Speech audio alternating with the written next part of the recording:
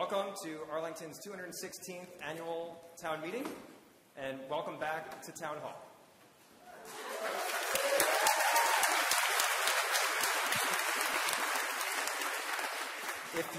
If you participated in Town Meeting last year, you'll remember how long it was.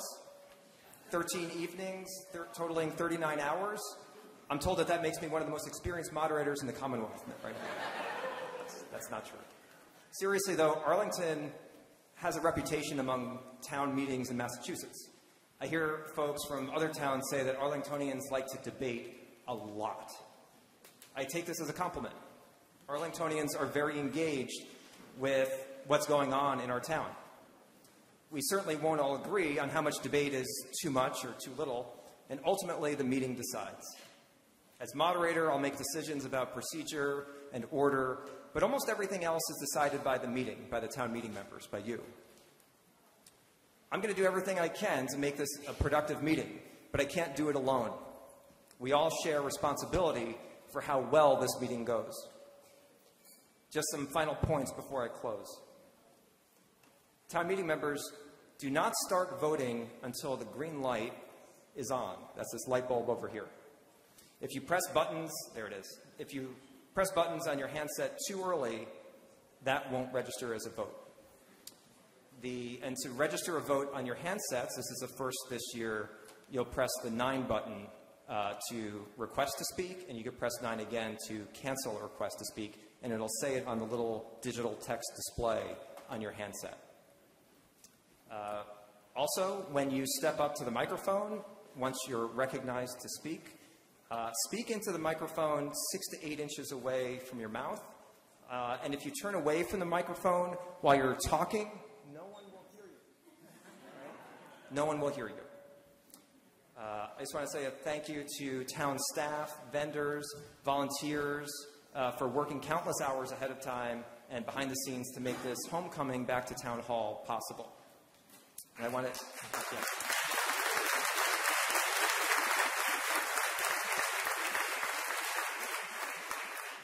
And I want us to take a moment of silence for those who've passed since last year's town meeting. This includes Patricia Lieberson from Precinct 9 and from the League of Women Voters, Elsie Fiore from Precinct 2, Adele Krause from Precinct 6, Joe Connors from Precinct 7, Marie Korpelka from Precinct 13, and Dennis Lowry in IT technical support who supported town meeting for the past couple of years while we were remote. So let's take a moment of silence for all these passings.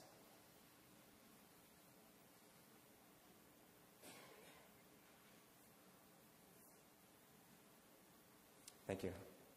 And now I introduce our town's Poet Laureate, Jean Flanagan, to offer the invocation.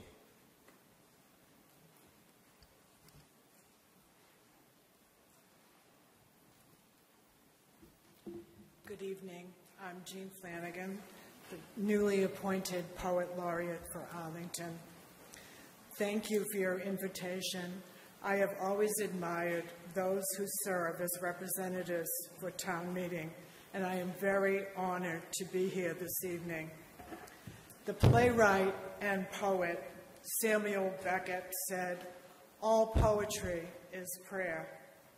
Poets open their minds and their hearts to the words they write.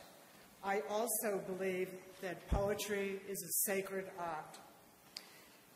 Many of the words in tonight's invocation come from the book, To Bless the Space Between Us, by Irish poet and scholar John O'Donoghue. I ask you tonight, as you represent your neighbors, to look into your own poet's heart and to think about the words and deeds before you. Transform your differences into solutions for the common good of our community. I know it is easier said than done, but I believe when you reach out to the universal good, higher power or God or whatever you choose, that help comes to guide you through. I can think of many times in my own life when I have done this and help came, not necessarily immediately or not in the form that I thought it would be, but help came. For you, a new beginning is quietly forming, and you are stepping on new ground. This is the first time in a number of years that you have met together in Town Hall.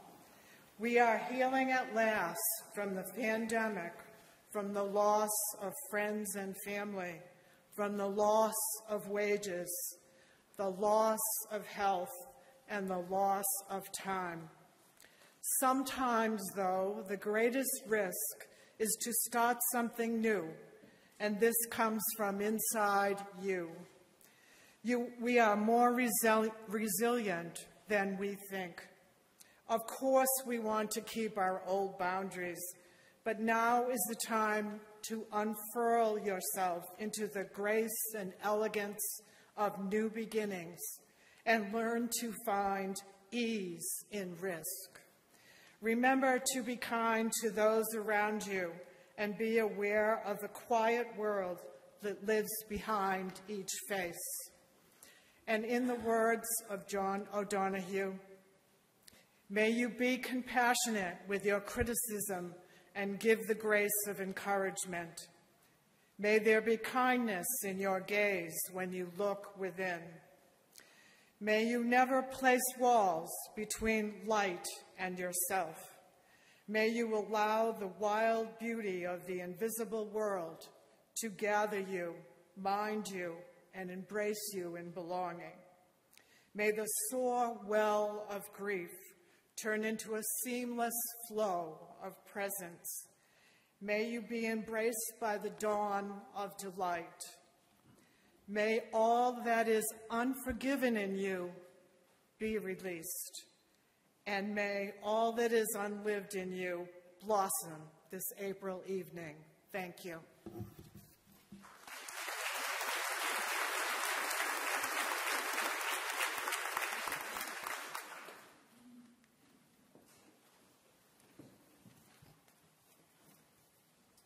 We will now conduct the swearing in for the new town meeting members. Well, first of all, can the newly elected town meeting members please rise? And if you're in the satellite room, you can rise there as well. Can we bring the video over to the satellite room so we can all see each other?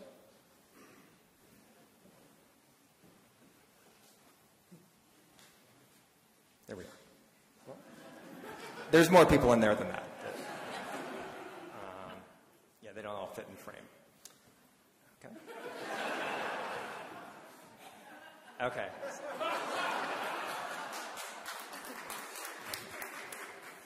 All right, we have some, all right. Simmer down. Okay, so if you can raise your right hand and repeat after me using your own name. I, state your name, will participate fully and will fairly evaluate all matters before town meeting and vote in the best interests of the town. I support free speech and will treat others with mutual respect and will conduct myself in a civil manner that is becoming of an elected town meeting member. I do solemnly swear that I will faithfully and impartially perform the duties incumbent upon me as a town meeting member of the town of Arlington, in accordance with the bylaws, the Town Manager Act, and the general laws of the Commonwealth, so help me God. Congratulations, you are now town meeting members.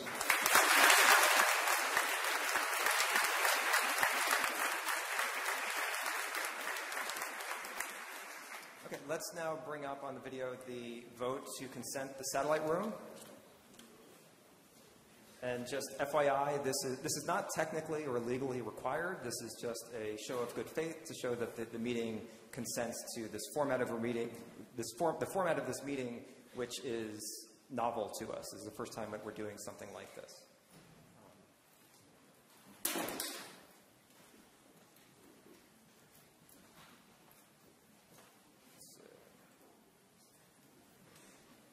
Are we able to switch over to the presentation computer?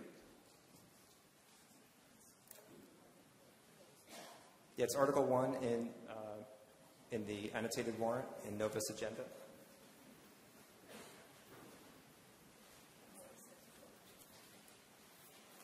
Right.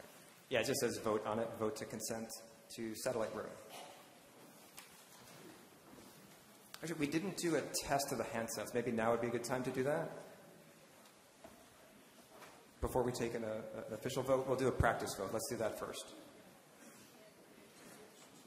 Oh, right, thank you. And also, if your name ends in Kelleher and your first name is Krista or Karen, you may have each other's handsets swapped. Did you two get them fixed? There you go. It's like a weird handset reunion or something.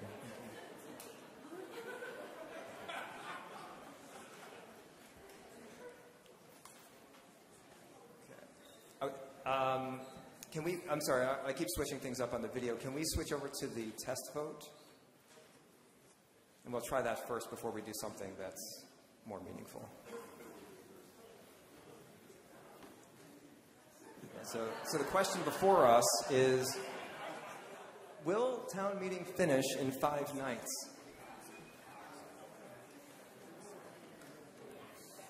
This might be a bad idea because if you vote no, you could really drag it out, right? We have a point of order from the back.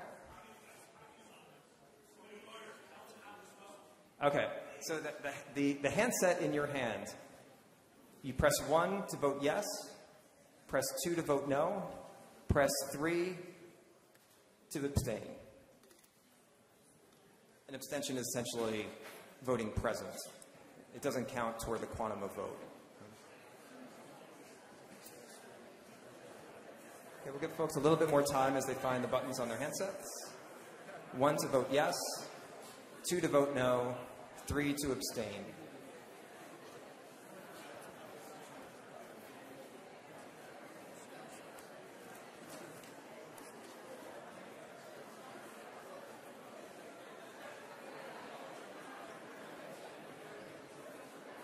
Okay, I think that's, we can reveal the votes now, I think.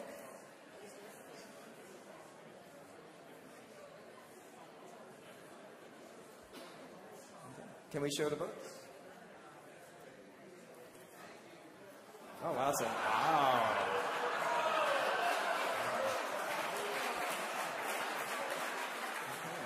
The motion fails. We're going to go more than 5 nights. You did this. Okay, so now check up on the screen, and we have displays on the side to verify that your vote registered the way that you intended it to.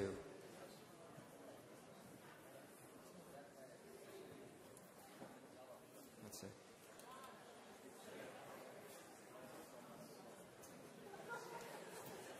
Now, only when the votes are close will we actually cycle through all these screens. If there's a wide margin between the prevailing side and the other side, then we're just going to forego these screens. We'll skip them.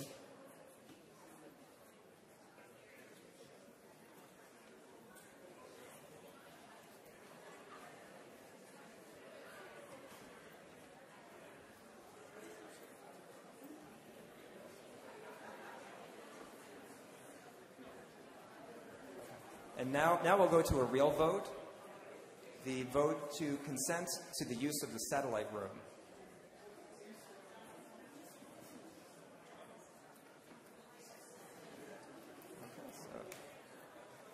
I'll read the text here. The vote is that duly elected representative town meeting members of the town of Arlington hereby consent and agree to conduct this meeting and address all articles on the warrant by in-person participation utilizing the town hall auditorium in a satellite room in the town hall complex, which is right up there, via live audio and video. So I'm not opening up for debate on this, just as we didn't open up debate in past years for similar votes that we took for authorizing a remote town meeting. So we will just go straight into voting. So let's turn voting on and wait for the green light. There it is. So vote yes if you consent and agree to conduct this meeting with a satellite room connected via live audio and video within the building. And vote no if you are opposed to conducting the meeting in this way.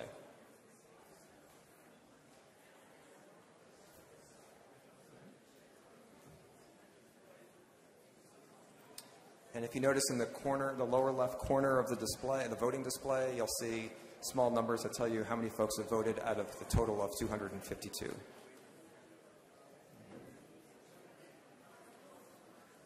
Usually we'll have a countdown on this, and then, but this time we'll go a little bit longer just as folks get used to using the handsets. Okay, let's keep the discussion down. Let's keep the volume down. Thank you. Okay, let's close voting. Thank you. And so it passes in the affirmative. Okay. And now I'd like to introduce the Monotony Minutemen to perform the Star Spangled Banner. And please sing along. I think they'll have another song first, but when they get to the national anthem, please sing along. Thank you.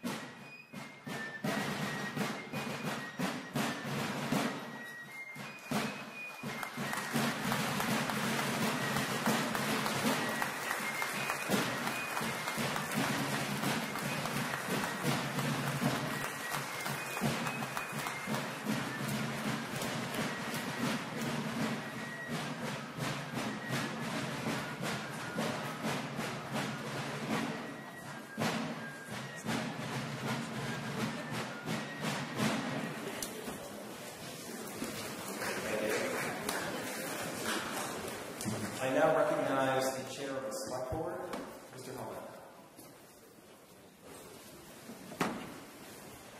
Good evening. requested that members of the Select Board and elected officials of the town manager, department heads of the town and staff, superintendent of schools and staff, committees, commissions, and boards of the town, Minuteman Regional Vocational Technical School District Committee and Superintendent, members of the General Court representing Arlington, members of the Arlington Retirement Board, employees and volunteers supporting electronic voting, and also any consultants who have been retained to work for the town relative to articles to be acted on by this meeting, and representatives of the news media be permitted to sit within the town meeting enclosure.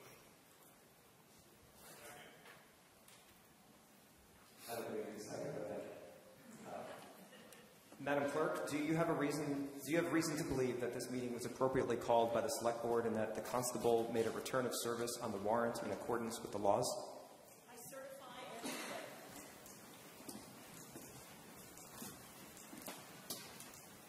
and Mr. Hall?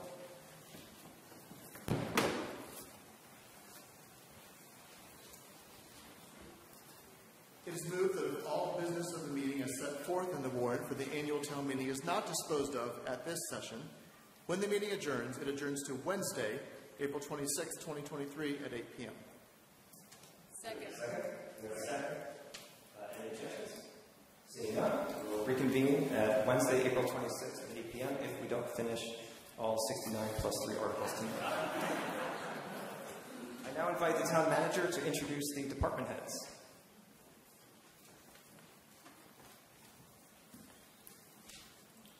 Sandy Kruger, Town Manager. Good evening, ladies and gentlemen. It is my great pleasure to introduce the department heads we have spread out across the back of the town hall. I'm going to just go in the order in which I see them. So, Mike Rademacher, DPW Director. Christine Bongiorno, Health and Human Services. Chief Kevin Kelly. Who's next? Dana Mann, our assessor. Liz Holman, our superintendent of schools. Michael Mason, who is, he's the money guy over there. I forget what his exact title is. Mike Champa, inspections department. Joe Connolly, recreation. Ida Cody, our comptroller. Rob Barrett, facilities director. Julie Wayman, who is our budget director. Shift over here. Joan Roman, Chief Information Officer, or Director of Information. Patricia Shepard, Information Technology. I'm sitting next to her. Anna Terrell, our newest department head, who was just appointed about 2 weeks ago as our treasurer. Karen Malloy, Human Resources. Anna Litton, our library director. Jim Feeney, our deputy town manager. And Julie Flaherty, police chief. Claire Ricker, our planning department director. And I think Jeff Chunklow, who is our veterans agent. And also for his first town meeting, our new deputy town manager, Alex McGee. Is anybody? Oh. Well, she sort of fits under the select board, but Ashley Marr, the director for the select board office.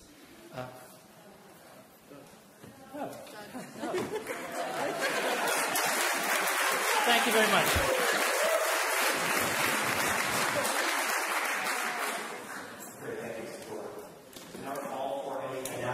Or resolutions.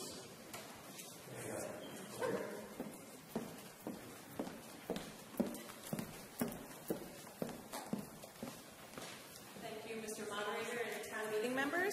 My name is Amy Hampy, and I serve on the Library Board of Trustees. I'm here tonight to share with you a brief update on the 2019 warrant Article 39, which read, quote, to see if the town will vote to authorize the Library Board of Trustees to deaccession and or dispose of by sale, donation, or other means the Robbins Art Print Collection, or take any action related thereto. On May 13th, 2019, the warrant article passed when 186 town meeting members voted yes. So thank you, town meeting members, for approving that warrant article. I'm excited to share a brief update with you tonight, and for further details, refer you to the handout that's titled 2019 Warrant Article 39 Update, which is at the back of the room, or on your 2023 town meeting website. It's listed as Robbins Library Update on ATM 2019 Article 39. In short, after COVID-related delays, the library contracted with a consulting team at Museum and Collector Resource to coordinate the sale and/or donation of the Robbins art print collection in June of 2022. Their work began in October and is expected to continue through next spring, with auction and direct sales already underway. We invite you to stop by the library to speak with our wonderful director, Anna Liddon, and the Museum and Collector Resource team to learn more about their work. Our libraries, Robbins in Arlington Center and the Fox Branch in East Arlington, are vital community resources. They create opportunities for lifelong learning, meaningful connection, and discovery for all. We look forward to welcoming you and answering your questions about this project and the library as a whole as it continues to meet the evolving interests and needs of the whole Arlington community. Thank you for your time and for your service to the town. Great, thank you. Do we have any other announcements or resolutions tonight?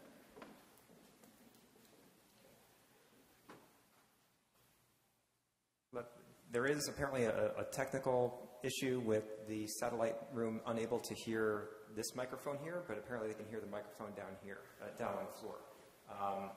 But let's buy some time with an important address of the State of the Town address by the Chair of the Select Board, Mr. Helmuth.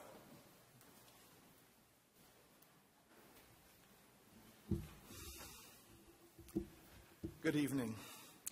Town meeting members, elected and appointed officials, town employees, and residents. I'm Eric Helmuth, and it is my privilege to serve this year as chair of the Select Board. It has been 4 very long years since we last gathered here to conduct the town's business. I invite you to look around this room and reflect on what town meeting represents. I tell you what I see. I see neighbors. I see people who love Arlington and volunteer their time to make good decisions for the town. I see hardworking professionals who passionately believe in public service and bring their best to Arlington every day. In short, I see a community. All of us are here because we want to make our town a good place to live for everyone. And we honor the memory of someone who fully embodied that spirit. Marie Kapelka, who passed away in October, served the town for an astonishing 63 years as our longstanding Select Board Administrator and in many other roles. Marie's fierce love and tireless work for Arlington was an absolute inspiration. She will forever be the undisputed, if technically unofficial, mayor of Arlington. I also want to recognize the service of Jeff Chunglo, who is retiring as Arlington's Director of Veteran Services on June 1st. Jeff's office is an important source of help and support for our veterans and their families, and his vision and leadership for a new Veterans Memorial Park in the town center will be an enduring legacy. The legacy's already began. I just received word prior to this meeting. There's some very optimistic news in state legislature funding for that park. Thank you, Jeff.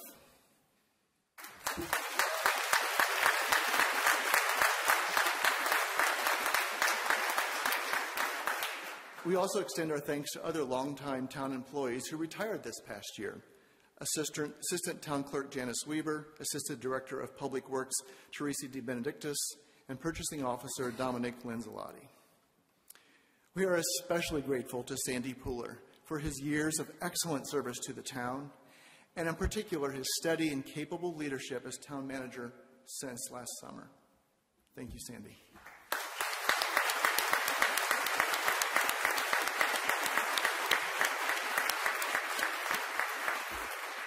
And literally waiting in the wings to Jim Feeney, who will take over as our new town manager in August after Sandy's retirement. Thank you for loving our town and for stepping up to lead it.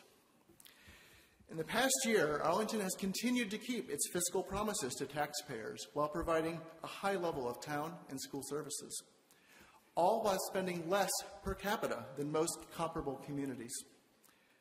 Efficient and responsive local government is not an accident. It comes from the commitment, skill, and hard work of our town's leadership, employees, and hundreds of volunteers serving on over 80 boards, commissions, and committees. The Arlington High School building project remains on budget, keeping our promise to the taxpayers who are supporting the cost. For over a year, our students have been learning in this spectacular new performing arts and STEAM wing. Phase 2 will open this fall with a new humanities wing, library, cafeteria, preschool, and more.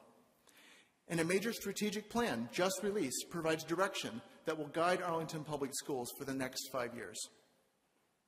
The past year has seen many improvements to public spaces for residents to enjoy. The wonderful new community center opened after major renovations at 27 Maple Street, just next to Town Hall, and it now houses a vibrant community space for seniors and other programs. The town completed major renovations to the reservoir, to Hurd Field, Whittemore Park in our town center, and several playgrounds. Another major capital project, the new DPW building on Grove Street, will be completed this spring and will greatly improve efficiency and service to the public. Arlington is at its very best when we look out for those with barriers to full participation in the community. In February, the town completed a comprehensive community equity audit to better understand how to engage and serve residents in underrepresented groups, especially in the areas of civic engagement, town employment, and housing. The final report presents an honest look at the gap between the town's ideals and the experience of many residents. In the year ahead, the town's leadership must continue the hard work of implementing these recommendations and holding ourselves accountable to measure progress. In that vein, the town completed a comprehensive affordable action housing plan after a long community process of outreach to the public and stakeholders. This detailed plan will guide Arlington for years to come with specific recommendations and financial strategies for creating, preserving, and financing affordable housing. And finally, in that vein, town leaders and community members showed up in solidarity with Arlington residents who, once again, were left reeling by acts of hate and violence against kindred people in other parts of the country, victimized for simply being who they are. Town leaders, from our superintendent, our town manager, our police chief, the Rainbow and Human Rights Commission, make it clear again and again that in Arlington, everyone belongs.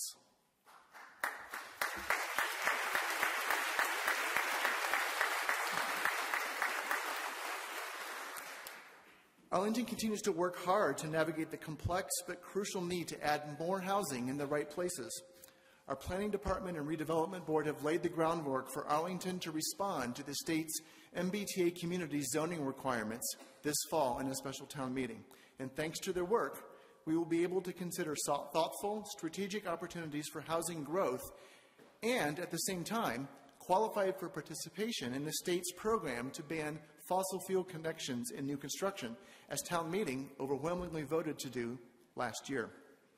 And that town meeting vote is just one of many ways that Arlington continues to be a statewide leader for local action in addressing the climate crisis. In November, Electrify Arlington was launched to give residents and businesses concrete help in powering buildings and transportation with clean electricity. And in that same month, the town began a new supplier contract for the Arlington Community Electricity Program that increased the default level of renewable energy from 11% to 30% at very competitive rates for the thousands of residents who participate, many of whom have opted up to 100% renewable energy for a modest additional cost. The past year also saw the community increasingly able to come together in person. After a 3-year hiatus, it was wonderful to see thousands of people come out for the return of Town Day in September, enjoying food and music and learning about myriad opportunities to get involved in their community. These are just a handful of milestones from the past year, and for many more, I refer you to the annual town report just published on the website and for those of you in the room, there are copies on that back table. I know that reading it will make you as proud of our amazing staff and volunteers as I am. Now, maintaining this high level of service to residents requires tackling increasingly difficult structural challenges to our finances. In this town meeting, you will be presented with a balanced budget for fiscal year 2024, but there are rough seas ahead. The Finance Committee report contains a 5-year summary that shows significant deficits beginning in fiscal year 26. We must work together to minimize the projected deficits while providing the best services possible to our residents. The Select Board is considering an override for this fall to responsibly address these realities. So, let us begin our work tonight. Town meeting will vote on over 70 warrant articles this year. Making good decisions together will require respect for different points of view and the presumption of good faith in one another. That approach to civic discourse is in terribly short supply in America right now. But as our late Select Board member Kevin Greeley was fond of saying, we can disagree without being disagreeable. May we remember those wise words and remember why each of us have chosen to be here as representatives of the 46,000 people who call Arlington home. If we do, we will exemplify what I believe in my bones, that the state of our town, our beloved community, is strong. Thank you.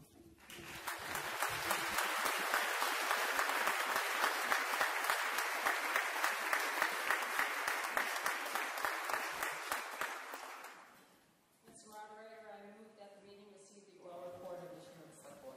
Do we have a second? All those in favor, say yes. All those opposed, say no. It's unanimous. Let's now move on to Article 3, Reports of Committees. We will now receive the reports of boards and committees.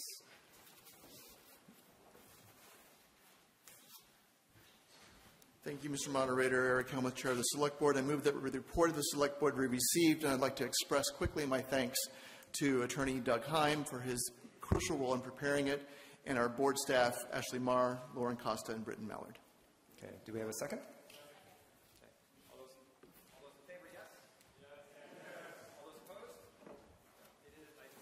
Unanimous. Ms. Deschler? Mr. Moderator, I move that the report of the Arlington Finance Committee be received. Do we have a second? Second. All those in favor say yes. All those opposed? I declare that it is unanimous. Ms. Deschler? Mr. Moderator, there is one correction to the printed Finance Committee report. Is to Article 47, which is on page 23. Page 23 of the Finance Committee report, Article 47.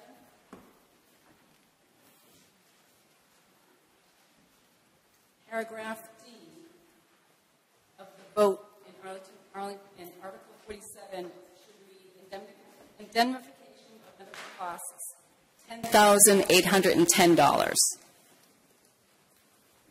That is indemnification of medical costs, $10,810. Thank you, Mr. Morrow.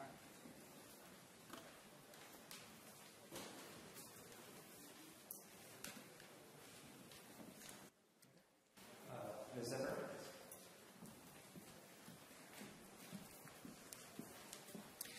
Rachel Zemberry, Chair of the Redevelopment Board.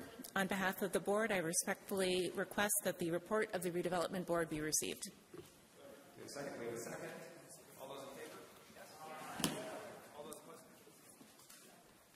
I declare that it is unanimous.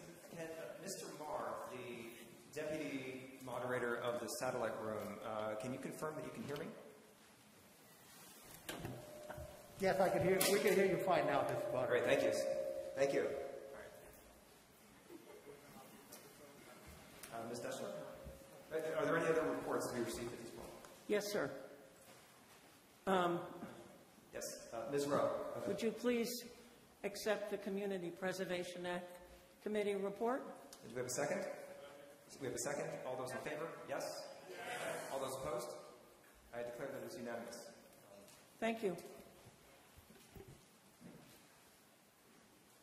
Can someone go upstairs?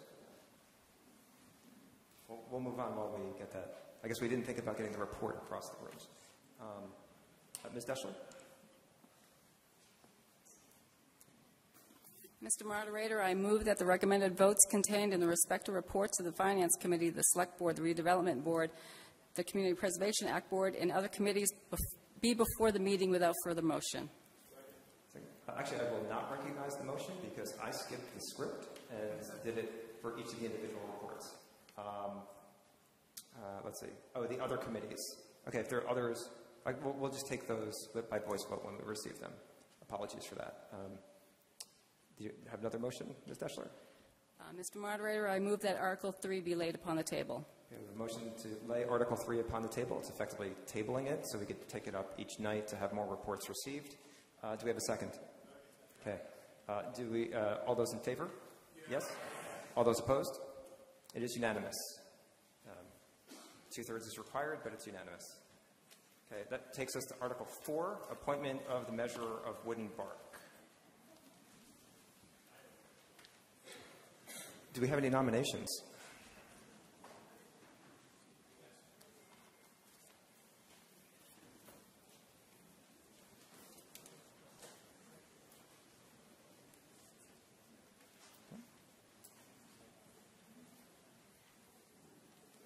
I think Mr. Foskett raised his hand, but he might have been adjusting. Mr. Foskett? We have a nomination for Mr. Warden.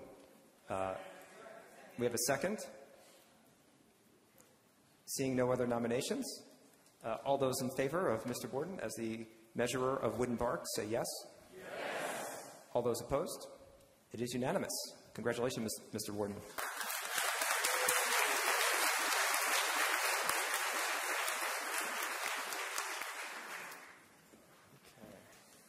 Okay, this now takes us to the consent agenda before we get into the regular sequence of the articles.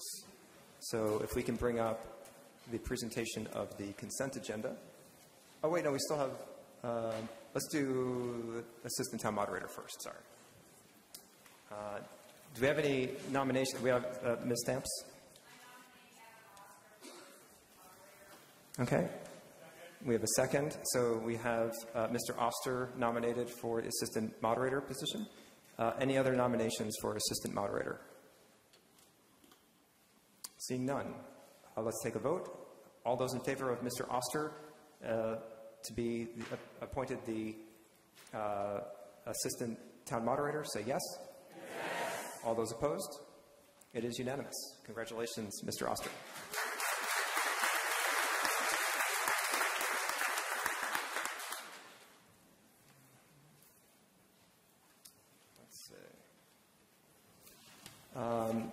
Ms. Brazil, did we want to cover administrative corrections at this point, or do we want to just leave that to the annotated warrant? Okay, well, it's on the website.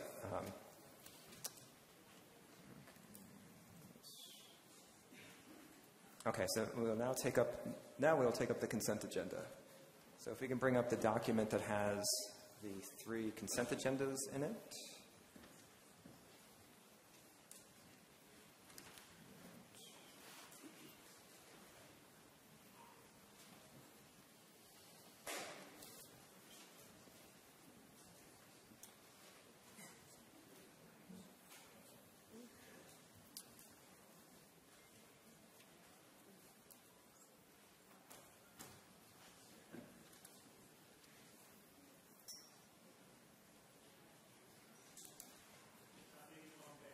Yeah, it's on the town meeting homepage, not on the annotated warrant page.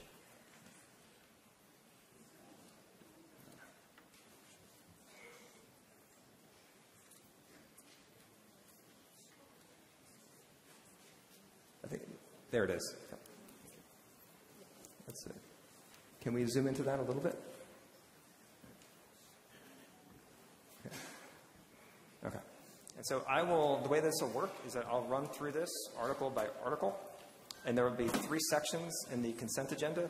technically, we're only going to cover 2 because all the articles were held from one of the parts of the consent agenda. So we're back to 2. Sorry if that's confusing. Okay. So for the majority vote consent agenda,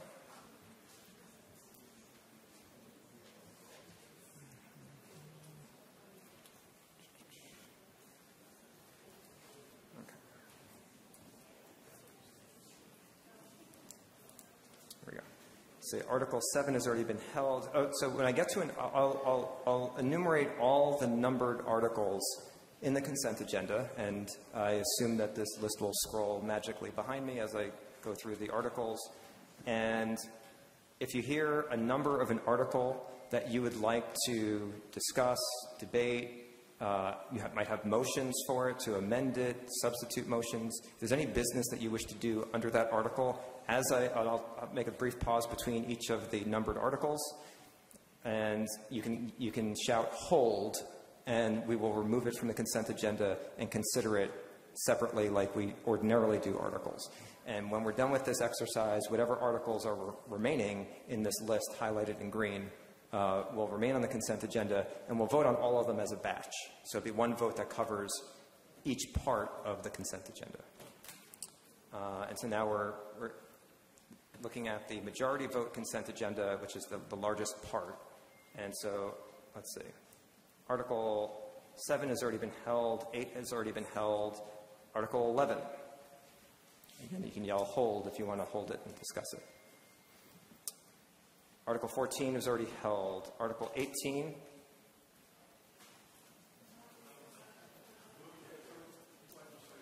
What's that? Oh, I'm sorry. Well, let me look at this list here because I have a different list that I'm going from. Okay, sorry, I'll use the regular list. Article 14 was already held. 25 was already held. 33. Okay, we have a hold on 33. Let's see.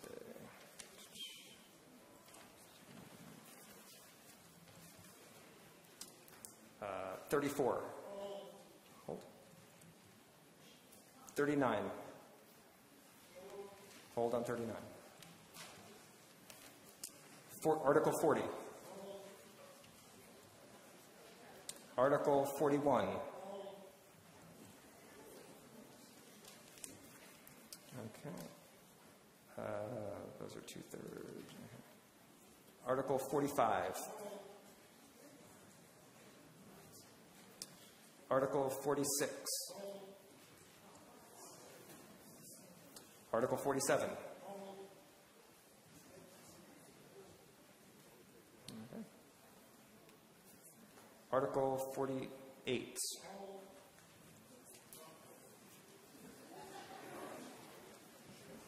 This is a town meeting member, right? It's not someone from the gallery. Okay. Okay. Just checking. Okay. We don't need a rationale at this point. Thank you. I just wanted to confirm it wasn't some heckler from the gallery. Thank you.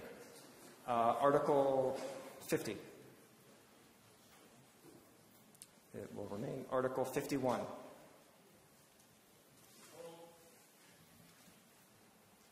Article 55.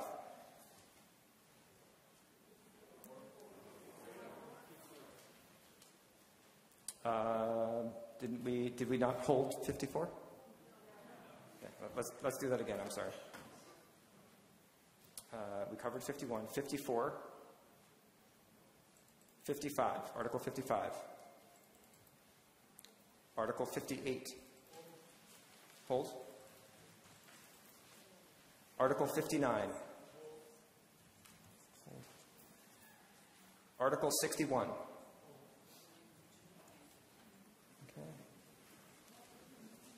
Okay. Let me update this list. Okay. Okay. So we'll now move on to the legislative consent agenda. This was a late addition. I apologize for any confusion.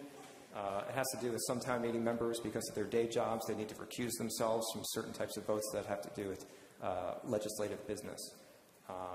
So we've separated that out. Article 18. Article 65 has already been held. Article 68. Okay. Hold on 68. Okay. Right. And I want to remind folks that any holds on no action, articles that have a recommended vote of no action is the main motion that comes up when that article comes up.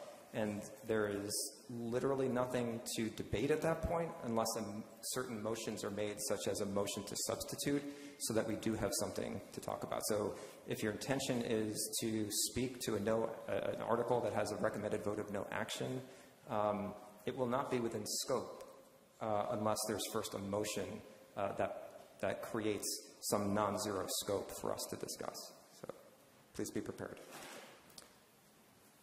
Okay, so let's now take let's see. And the 2/3 vote consent agenda has already been depleted of articles. Okay. So we will now vote on the majority vote consent agenda.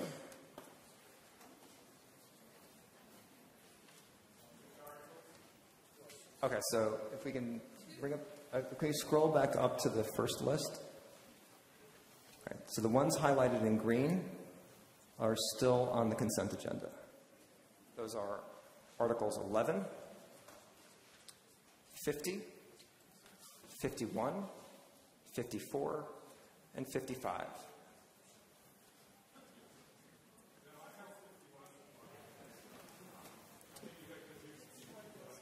Oh, was it held? Okay, my mistake. Yeah, I was one row off at that point. Apologies. 51 was held. Mr. Loretti, is that right?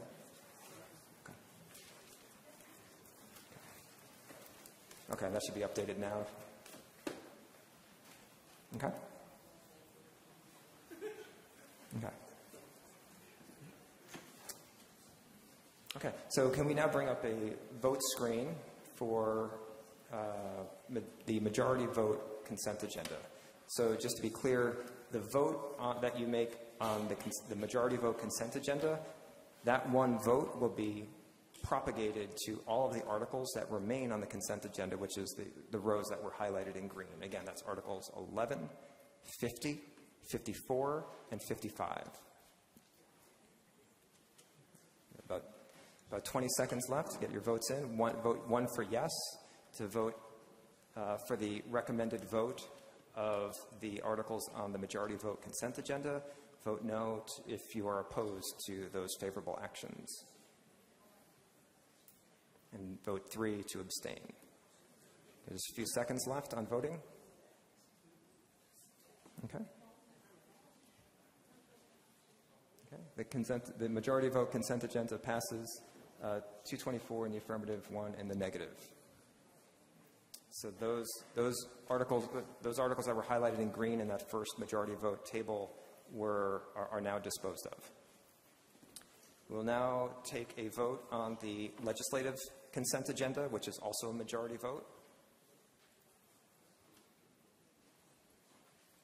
So let's show those first, and those are Articles 18 and 68.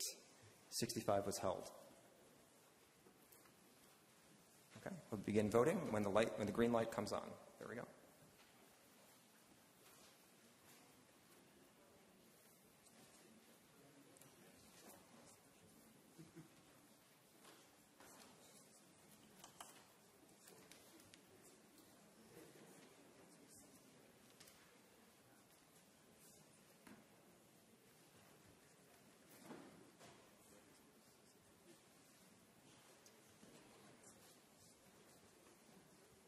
Okay, voting's closed, and it is an affirmative vote, 217 in the affirmative, 2 in the negative, 3 abstentions.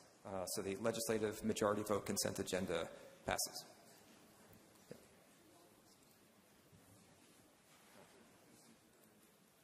Yeah, if you accidentally clicked in to speak, we're going to clear those out because we don't have debate open yet for any articles. The articles on the consent agenda are not debatable, but if you want to debate them, you could have held them.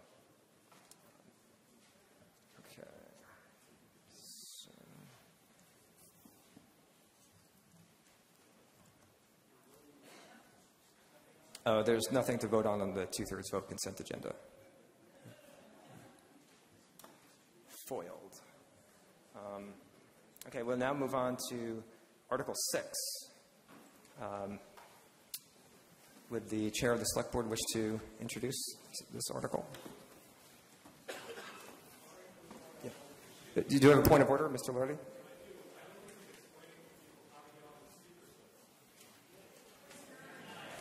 Oh, yeah, the number 9 on, if you press, once the speaker queue opens, and we'll begin the speaker queue, I think in general, when we introduce the article. When I invite the chair of the reporting board or committee to speak, as I did a moment ago, we'll open the speaker. So we'll open that up. It looks like it's already opened up at this point.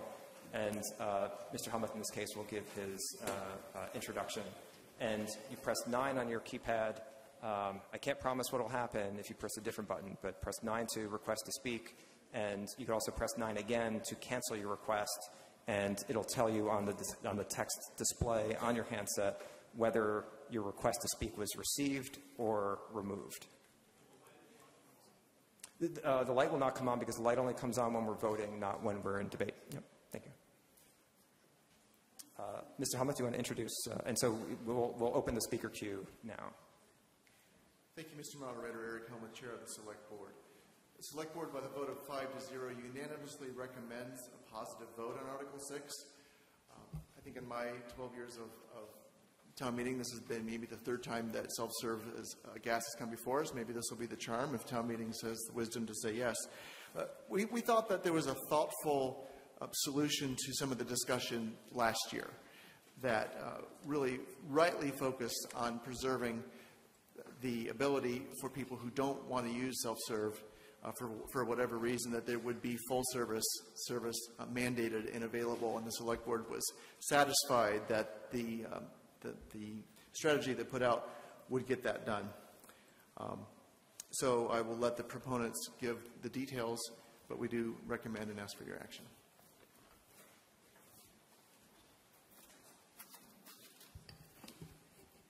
Let's see, Ms. Stamps and Mr. Leone, did you wish to present on Article 6?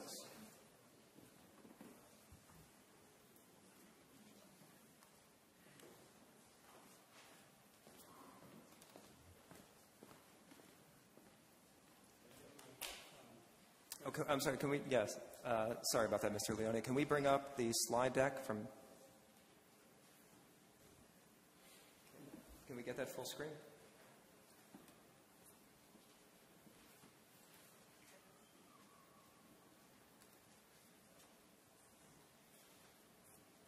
Run back up to the title slide.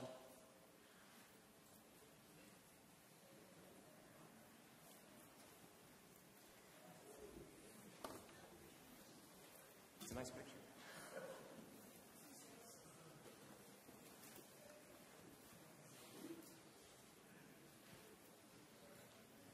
There we go. The floor is yours, Mr. Leone. Good evening. I'm John Leone, Town Meeting Member, Precinct 8. I represent Eli and Richie L. Cooley, who are over here, and I've been asked the moderator to allow them to address the meeting if necessary. Is he a resident of Arlington? They're not a resident of Arlington, but with the vote of the meeting, they can come in. Okay. We'll take a voice vote to allow the speaker. Say yes if you want to allow the speaker who is not a resident of Arlington to speak at the meeting. All those in favor, yes. All those opposed, no. Okay. It's a majority vote, and I declare it. And so he can speak. I didn't catch the last time, but he can speak if you'd like during your time. Go ahead. I'm also disclosing that I'm an attorney and have a direct financial interest in this as I'm representing the two Mr. O'Cooleys. We are asking that you vote to approve a bylaw change to allow self-service for motor fuels. Can we go to the next slide, please? This is how the bylaw currently reads. Why self-serve? Allowing self-serve gas stations in Arlington has many benefits. This warrant article, with a petition article which received 62 signatures of town residents. This would require that there always be at least one full-service attendant available at the gas station to man one of the dispensing pumps if someone doesn't want to pump the gas themselves. Can we go to the next slide, please? One of the benefits would be an upgrade and a rehabilitation of the stations to a more modern and inviting streetscape. Third slide, please. Self-service option is also a benefit to the consumer. Stations will hopefully be able to stay open longer as they may be able to hire additional employees. Currently, Eli, when I say Eli's, I mean Eli's at the gas station down on Broadway near the North Union Street's playground. They're currently retiring upon retirees for the purpose of pumping gas.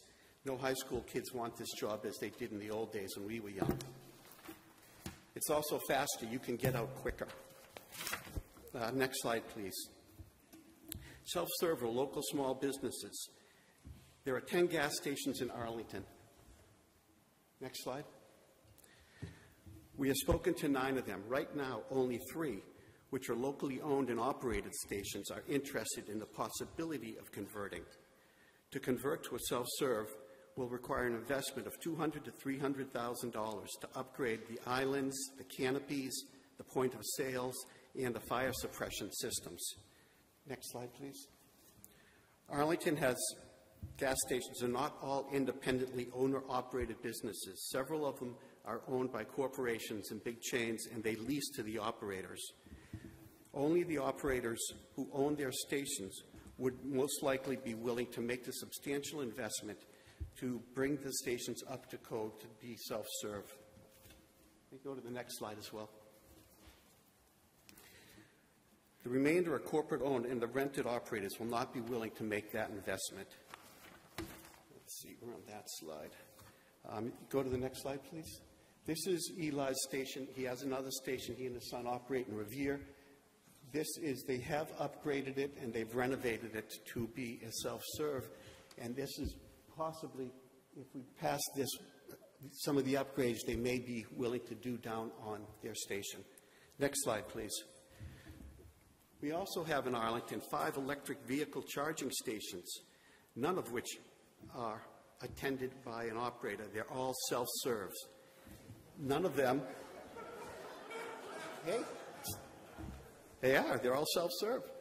None of them have a service station attached to them. One of them here is at Town Hall, right outside, and the other one is at Whole Foods. Next slide, please.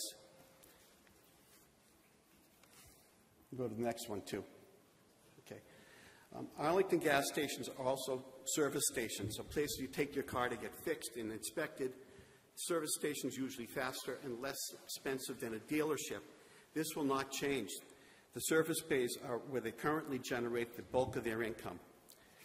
The markup on a gallon of gasoline is 8 to 10, 12 cents per gallon. That small net markup barely pays the $18 to $20 an hour wage of the pump operator. It takes 200 gallons of gasoline per hour just to pay the guy pumping the gas. If we let them go to self-serve, that attendant could be doing other, more productive jobs at the station, which would be a benefit to the owner and to the, hopefully they'd be able to hire more people. The elderly and disabled, can you go to the next slide, please? Elderly and disabled are currently treated just as everyone else in Arlington. This will not change. Under the proposed bylaw, which we proposed, this is in compliance with the American Disabilities Act and the Massachusetts Gasoline Station Law. Together, these acts require self-service stations to provide equal access to their customers with disabilities. They must provide refueling assistance upon the request of a disabled person. They do this by letting the patron know by either honking their horn or some other means that they want to have an attendant come out and pump the gas for them. And that is for the disabled and for disabled veterans and handicapped, the price is the same. This proposed bylaw amendment goes one step further. It does not change that. It actually makes it a little more difficult for the station owner. We, as a town, would allow self-service so long as there is at least one full-service attendant employee dispensing system available. What's that mean? On all the pumps, there's 2 sides. One of the 2 nozzles will be a full-serve nozzle. You don't want to pump your own gas. You don't want your parents to come out and pump the gas. It's raining out, it's snowing. You beep your horn, an attendant will come out and pump it for you. That's how it is now. It's going to have that option, will remain. If anyone doesn't want to use self-serve, they will not have to. Is there one more slide? Yes. We as a town should be helping out locally owned small businesses and providing them with all the opportunities we can to help them stay in business. We should not be setting artificial limits upon the types of businesses and services they conduct or that they wish to provide. There's a disconnect between our fueling for internal combustion engine and electric vehicles. This should not be. They should be the same. We should not have a difference in the bylaws. We ask that you vote yes on the article and no against the proposed amendment. Thank you. Any questions? Great. Thank you, Mr. Leone. Before we have an amendment. Do we have point of order, Mr. Weinstein? I'm confused about when you said the window opens to state. Great, thank you. Yeah, I was just about to address that. Thank you. Because I'm looking at the speaker queue here, and it seems not even remotely possible that no one has clicked in to speak, request to speak yet. Is the speaking queue open? It's open now. Okay. You can test that by pressing 9, and I see it now. Okay. Okay. Thank you. Mr. Loretti, would you like to come up and introduce your motion? Point of order, yes?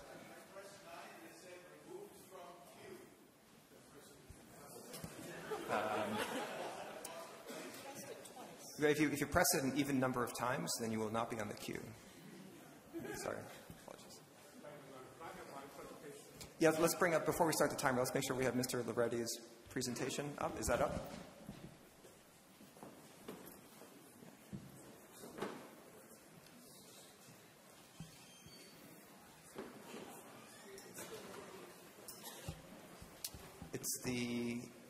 I think it's called the Loretti presentation. It should be in the annotated warrant under Article 6.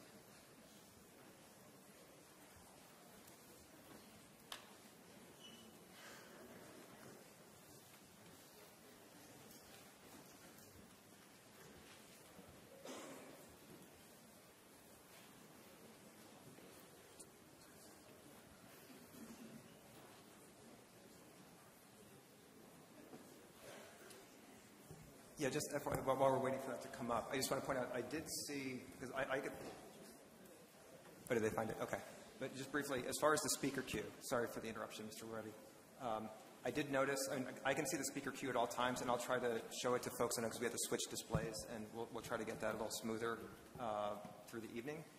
I did notice at one point the speaker queue grew quite large, and then it shrunk, and it kept changing size, which indicates that folks were adding themselves and removing them. So it wasn't just Mr. Wagner. I think several folks are probably doing that. So if you hit the button repeatedly, it'll just toggle you on and off the queue, I think. Is there a point of order? It's not possible to show it currently all the time, unfortunately, because we have to switch between the video sources, and we don't have like a fancy like picture-in-picture capability at the moment. But I will occasionally, between speakers, I think we'll get into a better rhythm as we all, including. Yeah, exactly. And I'll try to remember to do that, especially when we're waiting for someone to walk up to the microphone to switch over to the. I'll signal folks over there to switch over to the speaker queue so you can see if you're actually in the list or where you are in the list. Mr. Loretti, sorry for the interruption. Go ahead. Thank you, Mr. Moderator. Chris Loretti, Precinct 7. I move to amend the Select Board's recommended vote under Article 6 to restrict self-service to auto service stations that provide services in at least one service bay. The full text of the amendment has been distributed, and with your permission, Mr. Moderator, I'd like to forego reading the whole thing. Yeah, do we have it? Yeah, I think this will suffice. I mean, folks should have already printouts of it. Go ahead, please. Thank you. I'd also like to thank Mr. Leone for his presentation, because I think in many ways we agree on what the outcome of the original vote will be, but where we disagree is on the desirability of that outcome. Next slide. Next slide, please. My amendment aims to prevent gas stations that look like this, or like those Mr. Leone showed.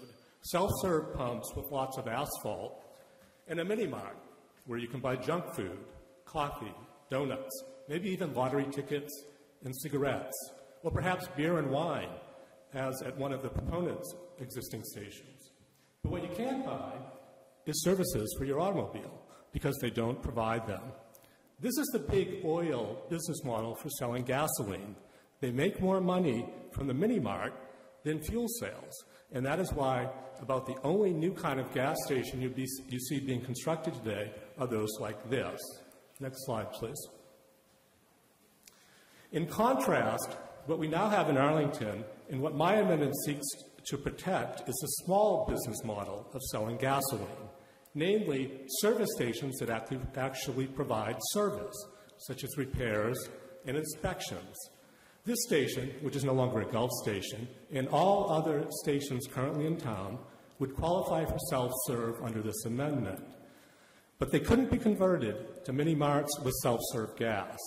Last slide, please. I'd like to clarify a few things about the Select Board's proposed bylaw change. First, despite the title in the warrant, this change does not apply only to conversions of gas pumps. It also applies to newly built stations. This map shows in red all the locations a new station could be sited with a special permit from the Redevelopment Board. They're primarily on Mass Ave, Broadway, and Summer Street, such as the Fresh Pond Seafood site. Any new station would most likely be the big oil self-serve mini-mart model if my amendment does not pass. But if the amendment does pass, I wouldn't expect any new stations to be built. I don't think Arlington needs more gas stations. It really doesn't make sense to be encouraging more fossil fuel infrastructure when the sale of gasoline-powered cars is to be phased out within a dozen light years. Second, I'd also like to address the proponent's claim that anyone who wants to will be able to get full-serve gasoline at stations that sell self-serve. At best, the non-disabled will have to pay significantly more for their self-serve gas at these stations. The bylaw change contains absolutely no requirement that they pay the same for full-serve as for self-serve. And since the bylaw language doesn't say who can use the full-serve pump, an owner might limit its use to the disabled, whom they are required to, by state and federal law, to serve at the same price as self-serve. Finally, town meetings should understand that this bylaw change is unlikely to result in lower gas prices. I did a quick survey of 4 stations along Fresh Pond Parkway in Cambridge this morning. The lowest price was $3.40 a gallon. That was at the full-serve only Fresh Pond gas station. The self-serve Shell and Mobil stations were both at $3.50, and the self-serve Sunoco station was at $3.60. That Sunoco station also sells full-serve gas for $3.86 a gallon. That was the highest price I found. The cost of full-serve at the 2 stations that sell both self-serve and full-serve were 20 and 26 cents a gallon higher than for their self-serve gas. Incidentally, the $3.50 a gallon price for self-serve in Cambridge is the same as at the Eli station, self-serve station in Broadway and Revere that Mr. Leone was showing, and it's the exact same price as his full-serve station on Broadway in Arlington, and also the full-serve Arlington service station next to Walgreens. In short, self-serve does not save money, and it adds a significant premium to the cost of full-serve at stations that sell both self and full-serve gasoline. In conclusion, I ask you to support this amendment to help preserve the small business service stations in town and to prevent big oil mini-marts from entering the Arlington market. And when voting on the main motion, please keep in mind that there's no evidence that it will reduce gas prices. On the contrary, it will increase the cost of full-serve gas for those who are not disabled at those stations that sell self-serve. Thank you. Thank you, Mr. Loretti. Let's see. Can we switch over to the speaker queue so folks can see what that looks like?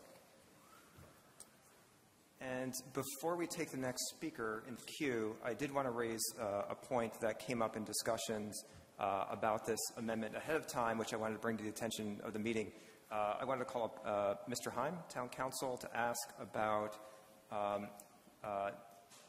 the question came up during discussions earlier about whether Mr. Loretti's amendment can be done in the context of the town bylaws, whether that requires zoning bylaws.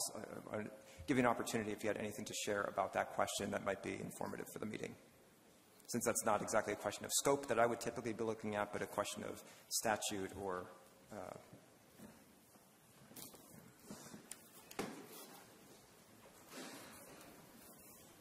Doug Heim, Town Council. Good evening, Town Meeting. The short version of it is that the Attorney General's office allows town bylaws to supplement a provision of the zoning bylaw, but does not allow it to contradict them. This is a pretty close call. I would not say that it's not permitted or that it's something that would be a surefire thing to be rejected by the Attorney General's office, so I think it's something to be debated by the meeting. Thank you. Great. Thank you, Mr. Heim. Let's take our first speaker from the pew, which is Mr. Marr from the conference room. Is that right? Yes, thank you, Mr. Moderator. John Marr, Precinct 14. Like many of you, I try to spend whatever disposable income I have in the town. Contrary to the suggestion by a previous speaker, I find that self-serve gas generally costs less than full-serve, and I have to go out of town in order to access self-serve pumps. Some of the concerns that have been raised in previous speakers in previous years was that handicapped individuals would not be afforded the opportunity to avail themselves for gas stations that solely had self-serve. So I think that the Selectmen's proposed vote addresses adequately, in my view, that concern. Another concern that had been raised in previous years was that people will lose their jobs if they have self-serve. I think we would be singling out this particular service to determine what level of employment is going to be at that particular business, and we don't do that for other businesses in town. So I strongly suggest that we support the main motion of the selectmen, and I have not had really an opportunity to consider Mr. Loretti's substitute, but I would certainly support the main motion proposed by the selectmen. Thank you. Thank you, Mr. Marr. Actually, two corrections there. It's not a substitute, it's an amendment, and also no one caught that I didn't ask for a second on the motion. So we have a motion from Mr. Loretti to amend the main motion. Do we have a second? Okay. So we now have a stack of two motions before us. The main motion, which is a recommended vote of the Select Board, and stacked on top of that is discussion of, and we're going to discuss them together, the amendment from Mr. Loretti. Okay. Next, Pretzer from the satellite room. Go ahead. Hi, David Pretzer, Precinct 17. I just want to say that we've talked some about what gas station owners might want, but I encourage everyone to also think in mind what gas station employees.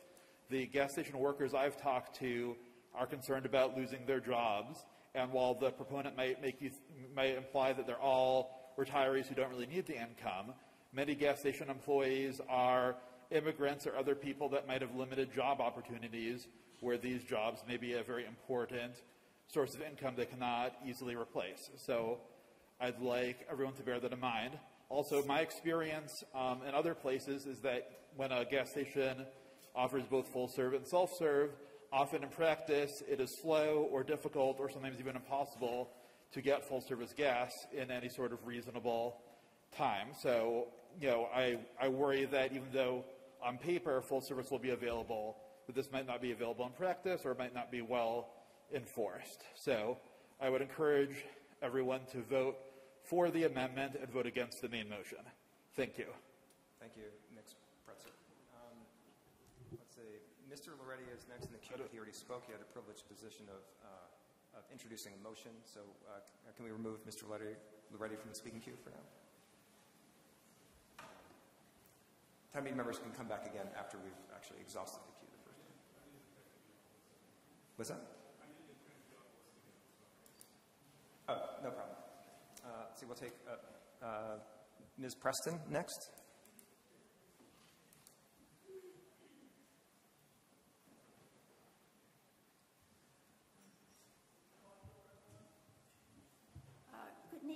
Good evening, everyone. Joanne Preston, town meeting member, Precinct 5, formerly Precinct 9. I didn't move, the precincts did. I'm glad to see everybody.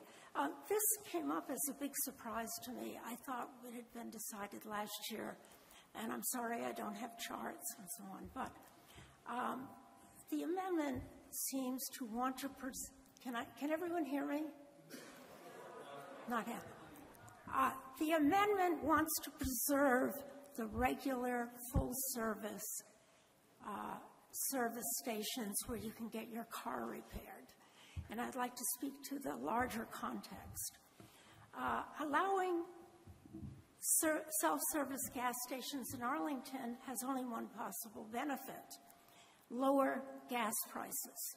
However, if you notice driving through the surrounding towns and look at gasbuddy.com, for last year and this year, a website with live gas prices, Arlington's low-price gas stations have already been competitive with self-service prices, sometimes lower, sometimes higher. Self-service options are rarely done, point 2, to benefit the consumer. Look at the relatively recent self-service checkout lines using CVS and now Whole Foods as an example. At first, it seems a benefit to be able to get out quickly, if only if you could have a couple of items. However, the corporate purpose is to reduce labor costs. So next step was to reduce checkout cashiers. Now you can wait in line for both demand and self-service lines. I was just at Whole Foods. That's exactly what happened. Another change you don't realize until it's gone. Now, since there's really no benefit to self-service stations in terms of gas prices, for the consumer, what are the negatives? Equity. Equity is a trendy consideration these days. More well-off people with newer cars do not have to worry about keeping an old vehicle functioning. Those with lesser means benefit from a neighborhood service station. Newer cars can be dropped off at the dealership for a sticker with a shuttle ride to work. Not a choice for others, like me, who has a 2010 car. Removing options and choices for those not as economically well-off is not equitable. Now I'd like to move up. Drive out small businesses over time. Arlington gas stations are almost all, maybe all, independent businesses. Self-service is usually chain corporate operations, which allows self-service over time. This is a process not only around here, but I looked it up nationally. You start out with one self-service possibility, and you move to more self-service, especially as been proposed, in gas stations that have both a manned gas, where they put the gas in for you, and self-service. The one that has the operator costs more. And this is not only around here, but it's true nationally. So what happens? People, even people like me, who have a small... Can you hear me? No? I'm sorry. Is this better? Good. Let me go. It's a process that in gas stations as proposed that have both self-service and one with an operator, that the one with the operator costs more. So what happens is people, even people like me, don't want to pay more. So you get more and more self-service pumps. Then down the line, people go, nobody's going to our manned one, therefore, let's abolish it. That has been the national trend. The other trend is, as they find out that the full-service gas station was replaced, you get gas, have your tire pressure and radiator checked. If you need new tires or tire repair, tube jobs, brake jobs, battery charged, are being replaced with mini-marts. You can see that already in Belmont. And in some cases, as the person who's brought this forward, at his Revere gas station, there's a great big sign that says wine and beer. So when they can get a liquor license, it's even more profitable. So therefore, they do not have the service most of us need, at least I need. I drove into Mystic Gulf. The operator pointed out something was wrong with my tire. I could get my tire fixed and go home. I didn't have to go across town to find a garage that could repair my tire. Now, I'd like to talk about my neighborhood gas station. Mystic Lake Gulf is in danger of closing with the passage of this article. Like many small businesses, he rents the property from a real estate corporation that would like greater profits from mini-marts, liquor stores that have a few self-service pumps outside. Mike L. Lacus, the owner of Mystic Gulf, corner of Mystic and Summer Street, has been in business for 25 years, serving the community. He tells me for over 25 years, our full-service garage has been serving residents of the neighborhood. Many of them are seniors. It's directly across the street from the senior residence. As we are located to 2 AHA senior residences and a number of apartment buildings with many senior residents. When in need of inspection stickers or car repairs, they only have to cross the street to get the service. When unable to do so, can I have one sentence? If you wrap up your last sentence, a non-compound sentence. Okay. And you should have a 5-second bill. Thank you very much. I hope you will vote against this for the benefit of the residents of Arlington. Thank you. Great, thank you. Point of order, yes? I think we need to enforce the speaker time limits very strictly, otherwise there's a chance of inexorable treatment. Thank you. Same is true of extraneous points of order. I'll take Mr. Hallman next. Mr. Hallman?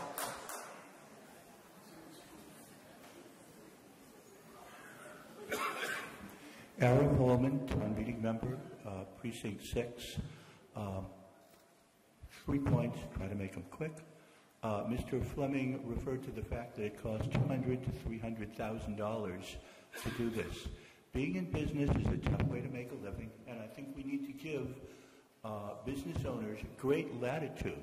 However, I think it's up to us in Arlington to decide what kind of businesses we want to have in town. And I would like to see a gas station be a gas station and a repair station, not another second-hand or second-rate grocery store.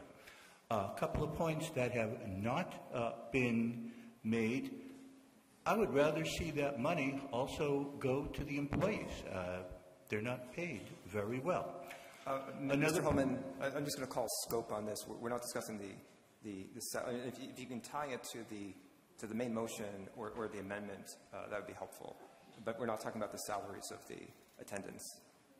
Okay, I would prefer Mr. Loretti's motion. I think we would be safer with more people there, not the one person who you will end up having if we allow these mini-marts. And I'll leave it at that. Thank you. Great. Thank you.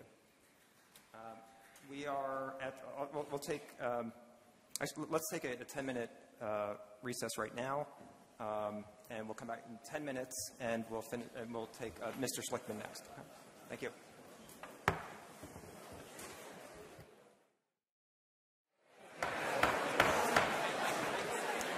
Okay, we're going to get started again here.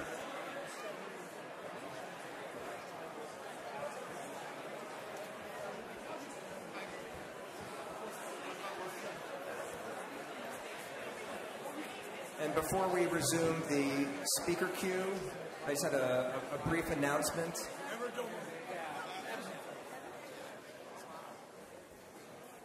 There were several complaints about the quality of the audio that folks are hearing, especially from my microphone, but also from the podium microphone.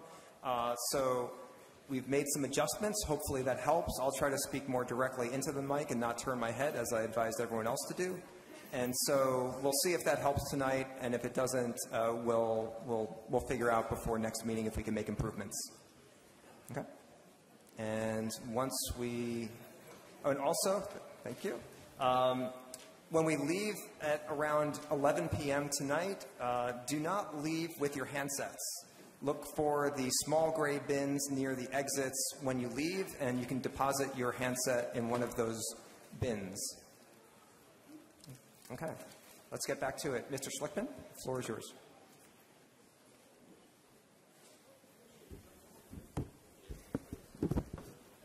Okay, let's give Mr. Schlickman some silence here.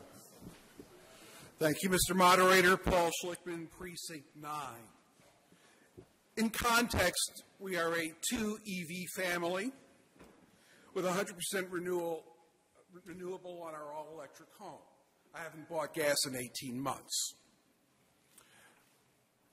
Mention of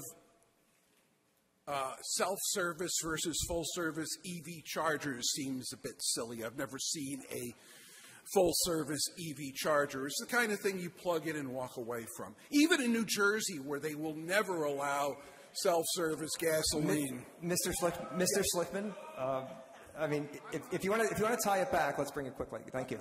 Yeah, because we're not talking about EVs. The point was made in the initial presentation of treating EVs and gasoline-powered cars equally in the last couple of slides in the initial presentation, which is why I'm making the point.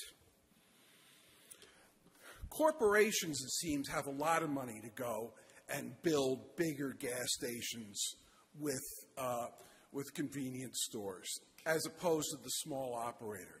For ExxonMobil, a $200,000, $300,000 investment in order to improve the profitability of their property is nothing. But let's get back down to the core element of what's going to happen here. First of all, cars are very portable devices. If you live in Arlington and you don't want to go to a full-service station as required by law in this town, the first station you hit going down Mass Ave is just across the line at Alewife Brook Parkway, and they will charge you more for the privilege of pumping your own gas. If you want to do that, you're out traveling around. Most people I know with a car do leave Arlington on occasion. So nobody who wants self-service is at an immediate disadvantage. However, if we pass this, we are going to place the people who rely upon the full service within the town of Arlington at a disadvantage, because the full service stations in town will have a financial incentive to convert to self-service. I look at Mr. Loretti's amendment as a necessity in this debate process. I will be voting for it because it will be an impediment to converting current stations to mini-marts. But after voting yes on the Loretti amendment, I intend to vote no and keep this bylaw the way it is, because it has served our residents well. People who need full-service stations and like full-service stations will continue to be able to avail themselves of them, and people who prefer self-service don't have very far to go in leaving our little 5-square-mile town. Thank you very much. Thank you, Mr. Schlickman. And before we take the next speaker, can we switch over to showing the speaker queue? Are we showing that now? Okay. Great. And also, I used to have a... let me ask, did the balcony find the microphones? Yes. Does it work? Great. Can you try it again?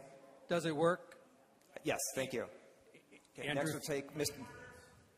Point of order. Can you step to the microphone so the satellite room can hear you as well? Yeah, let's start doing it. When folks have a point of order, please, when you get recognized by me, please come to the podium so that the rest of the room and the broadcast can hear you. Mr. Jameson. Thank you, Mr. Moderator. Gordon Jameson, Precinct 12.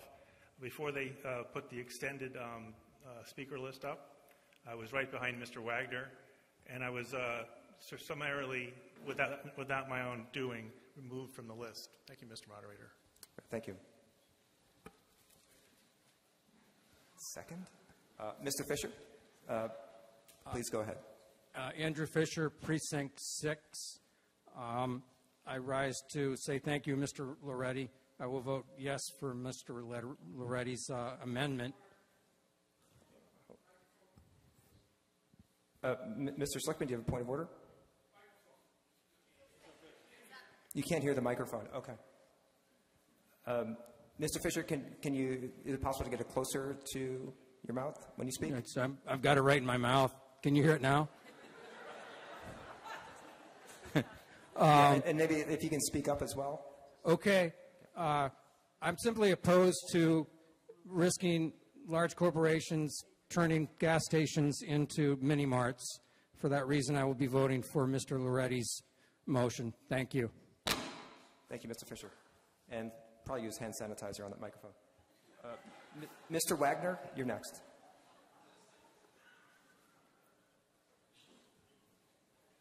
Thank you, Mr. Moderator. Carl Wagner, Precinct 15. Before the re-precincting, it was 11. I am the original proponent of the attempt to change the 1970s ban on self-serve. I did this in 2013, and I wanted to do it because my car, I thought, was better filled by me. I wanted to very, very briefly just give you, though, the concerns that 75% of the 60 or so constituents that I surveyed did not want to lose full serve, and it wasn't even an economic thing. They know that it's special and different in Arlington. I rise to support the motion in its amended form because I think the Select Board has wisely changed what I said, which was simply allow self-serve by deleting the ban on it.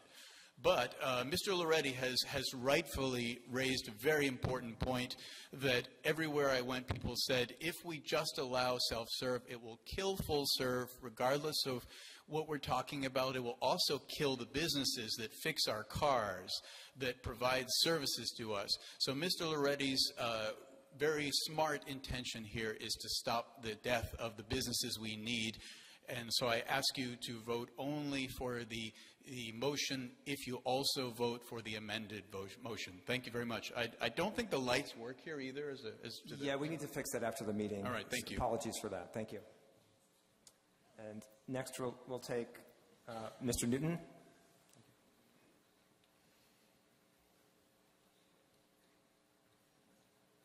And just a reminder to folks before we get started to speak directly into the microphone. And when you turn your head, it gets harder for folks to hear you. And I'll try to keep that advice as well. Sanjay Newton, Precinct 10. I move to terminate debate on Article 6 and all items. Okay. All right, order.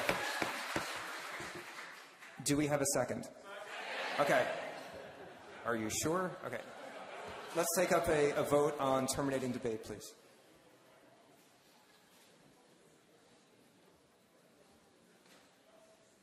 Okay, so once the green light comes on, we're getting a lot of requests to speak. Mr. Hallman, yes. Are we voting on Mr. Loretti's motion? No. Okay, I'll clarify. We're voting on whether to terminate debate, and I interpret that as terminating debate on the main motion and all matters before it, which would include Mr. Loretti's amendment. So that stack of motions that we have, the main motion and the amendment, it would be terminating debate on the entire stack of motions.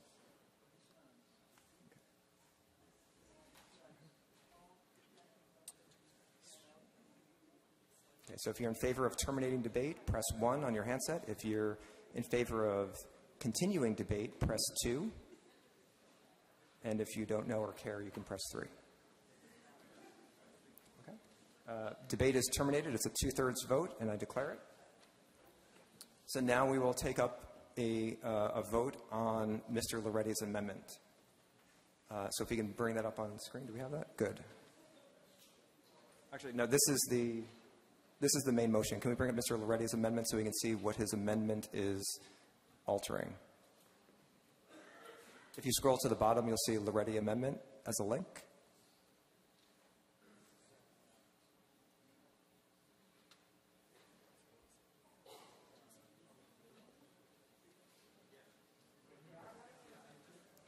Well, I can explain it verbally. Mr. Loretti's amendment, it adds the language that adds a constraint on the self-service gas, which is, quote, "and so long as said station is an auto service station that provides services in at least one service bay." So if you're in favor of adding that clause to the main motion, then you vote 1 to amend. If you're against amending the main motion and you want to leave the main motion as is, as the recommended vote of the Select Board, press 2. Let's just wait a moment longer. Okay, voting is ended. And the amendment passes. The main motion is now amended with Mr. Loretti's amendment. So we have a new main motion as amended by Mr. Loretti's amendment. Yes? Okay, can you bring it over to the table over here where there's 4 gentlemen sitting?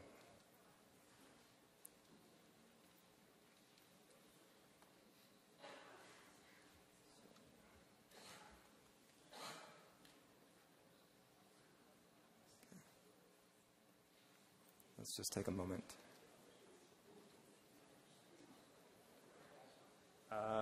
Let's see, what are we showing here on the vote screen? It says the Loretti amendment, which we already voted on in the affirmative. Yeah, can we stop this vote?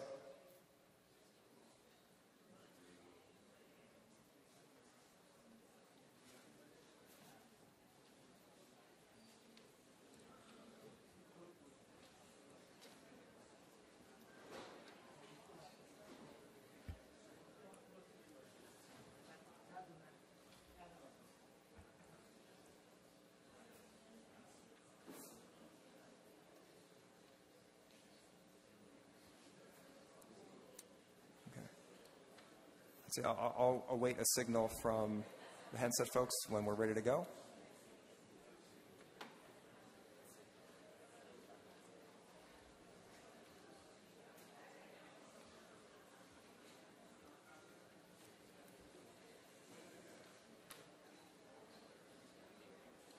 Mr. Fight, are we ready to go?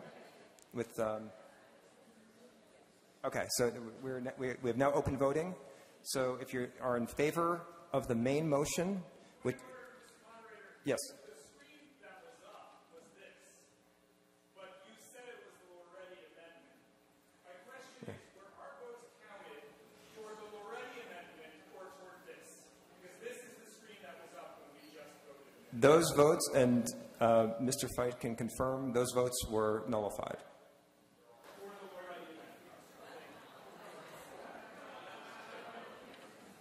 Right. There was the initial vote on the Loretti amendment, which passed. There was another vote that said Loretti amendment, which didn't mean anything. Yeah.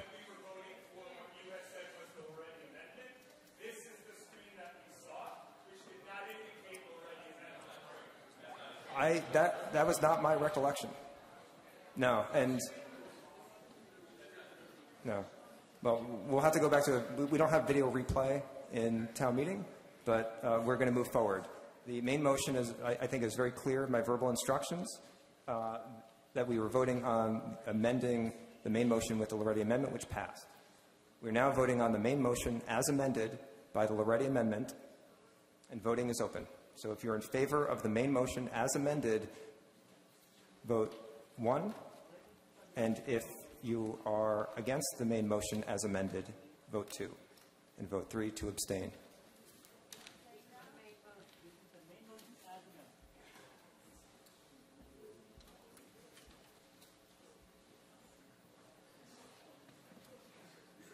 I was about to call it, but now there's a countdown.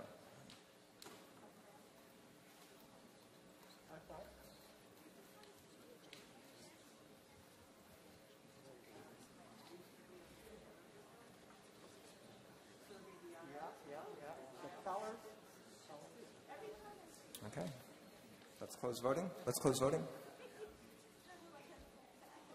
The main motion as amended passes. 122 to 107 with 1 abstention. It's an affirmative vote. Okay. We'll now move on to Well, before we take on the next article, let's just make sure that we're clear on when we're opening the speaker queue. So let's open the speaker queue when I begin the timer for the introduction by the select board chair. Okay? Did the folks over here catch that? That we will open the speaker queue when I start the 7-minute timer. When that starts going down, we will open the speaker queue. Does that work? Or? Oh, really? Okay. When I start the 7-minute timer, like this, that's when we want to open the speaker queue for the first person when the select board chair gets up to introduce the article. Got it? Okay, thank you. Okay. Mr. Helmuth, can you introduce Article 7, please? Thank you, Mr. Moderator. Eric Helmuth, Chair of the Select Board.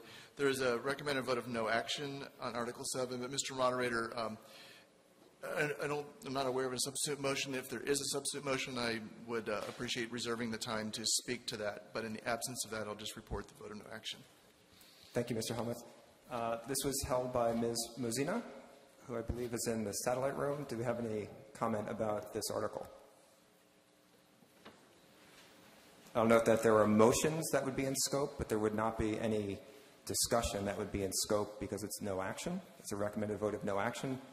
And so a motion may be in scope if I so declare it relative to the scope of the warrant article text, but with a recommended vote of no action, there is zero scope for debate unless we have a motion such as a substitute motion. Ms. Mozina, did you want to speak to this? No comment. Pass. Pass. Okay. We have one person on the speaker queue. Ms. Lim Miller? No? Pass? Okay. So we have no more requests to speak, so we will go straight to a vote. The recommended vote from the Select Board is no action. So I'll just take a voice vote on this. All those in favor of doing nothing, say yes. Yes. All those opposed? It is unanimous. Okay, that brings us to Article 8. Mr. Helmuth, would you like to introduce this? And we'll open the speaker queue when I start the timer now. Thank you, Mr. Moderator. Eric Helmuth, Chair of the Select Board. Same comments apply to Article 8. We're not aware of any substitute motions. If there is, I could come back and speak to the Select Board's rationale for their 5-0 vote for no action. Okay. And Ms. Messina, you held this. Did you wish to speak to this? Okay. Again, no pass. This was made at the request of a constituent who's not presenting a substitute motion, so pass. Great. And let's see. And Mr. Kepline, you want to speak to this? You'd contacted me ahead of time about this. Can you come to the mic, please? Thank you.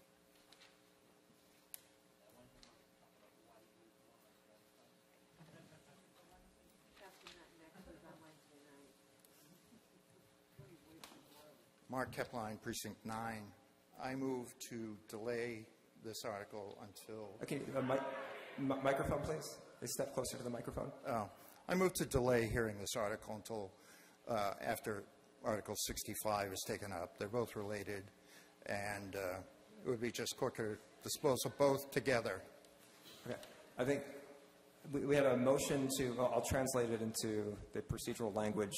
We have a motion to postpone until a time certain, specifically after the business of Article 65. Is that correct? All right, so we have a motion to postpone this until after Article 65. And that affords you more time to consider the substitute motion, which I only filed today. I'm sorry. Okay. And so it requires a postponement to a date certain, or after an article certain, requires a majority vote So we'll try a voice vote, and it's obvious, then we'll move on. If not, we'll go to the handsets. All those in favor of... Oh, I'm sorry. You're right. Do we have any seconds? Okay, we have a second. Thank you. All those in favor of postponing until after Article 65 say yes. All those opposed? No. The noes have it. It is not postponed. We still have a main motion of no action. And we have next in the speaker queue, Ms. Murray.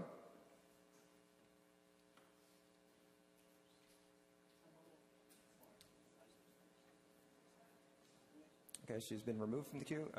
Ms. Mansfield?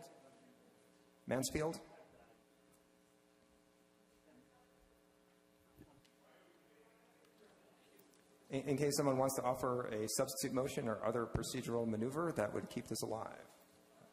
Ms. Mansfield? And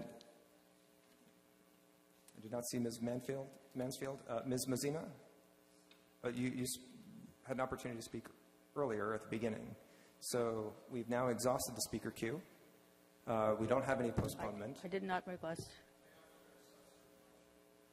I didn't recognize the substitute motion because it wasn't delivered 48 hours, 2 business days in advance, and the meeting has decided to not to accept the motion to postpone. So we still have before us a main motion of no action with no other recognized motions. And the speaker queue is Mr. Schlickman.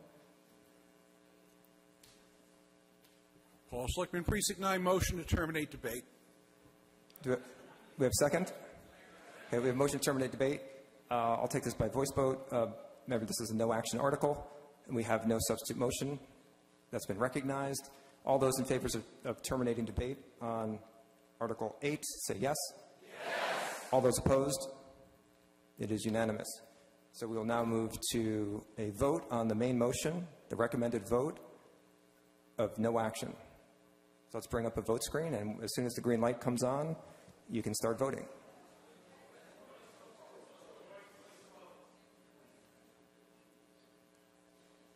There we go. Voting is opened. So vote yes if you want to take no action. Vote no if you don't want to take no action, but nothing will happen anyway.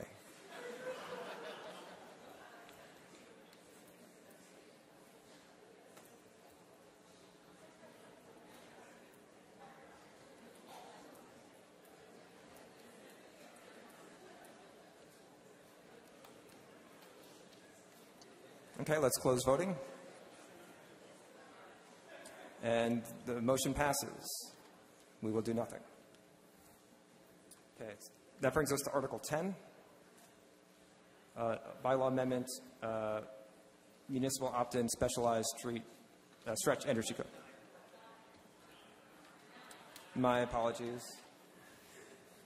Mr. Helmuth, you want to introduce this? Thank you.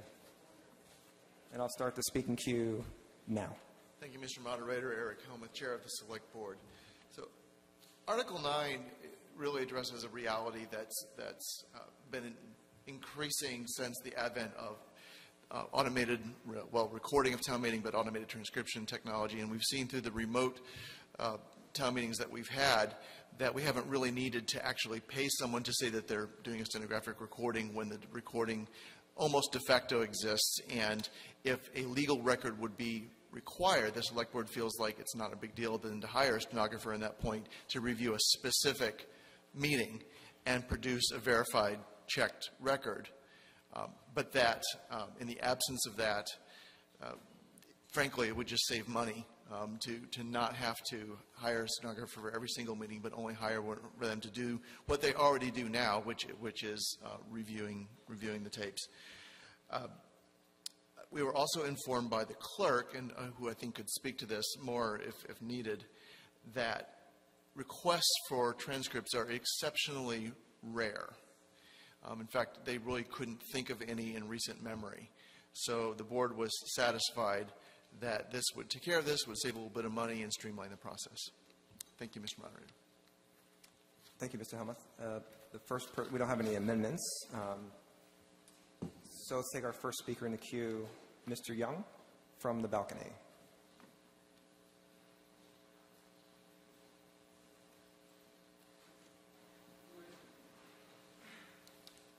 Is Mr. Young in the balcony? Is Mr. Young anywhere here? Maybe he's downstairs.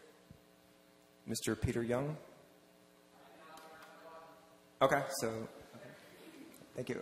We'll take Ms. Kepka next. You didn't press your button? I don't see Mr. Warden in the speaker queue. Oh, I see. Yeah, he's in now, but that came in a few seconds later. Okay, so we'll take that as a pass. Mr. Blandy.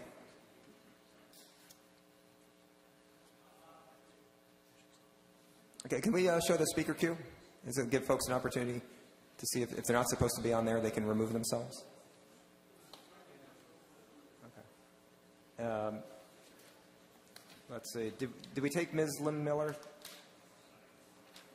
Did I skip her? Ms. Lim Miller? Did you intend to be on the speaker queue? She passed? Okay. How about Ms. Howard?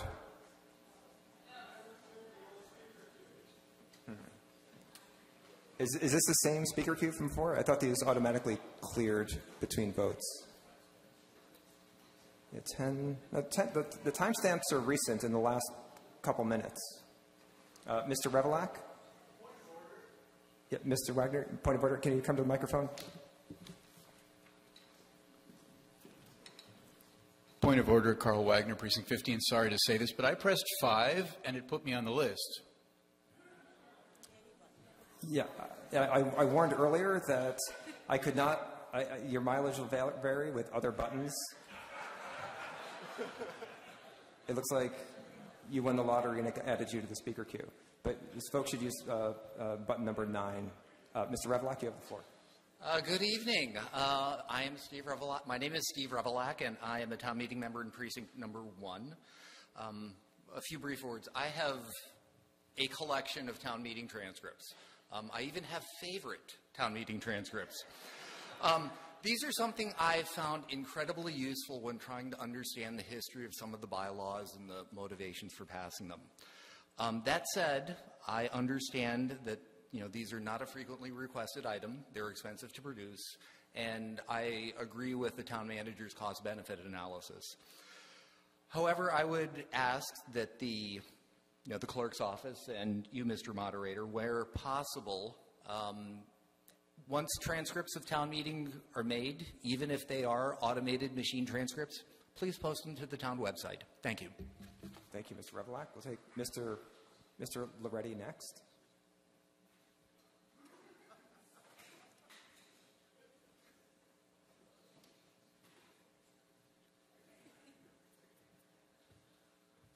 Thank you, Mr. Moderator. Chris Loretti, Precinct 7.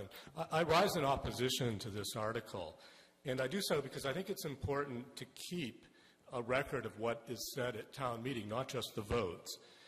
The problem I have with the recommended vote of the Board of Selectmen is that if you look at what it does, it removes the stenographic record, but it doesn't replace it with anything.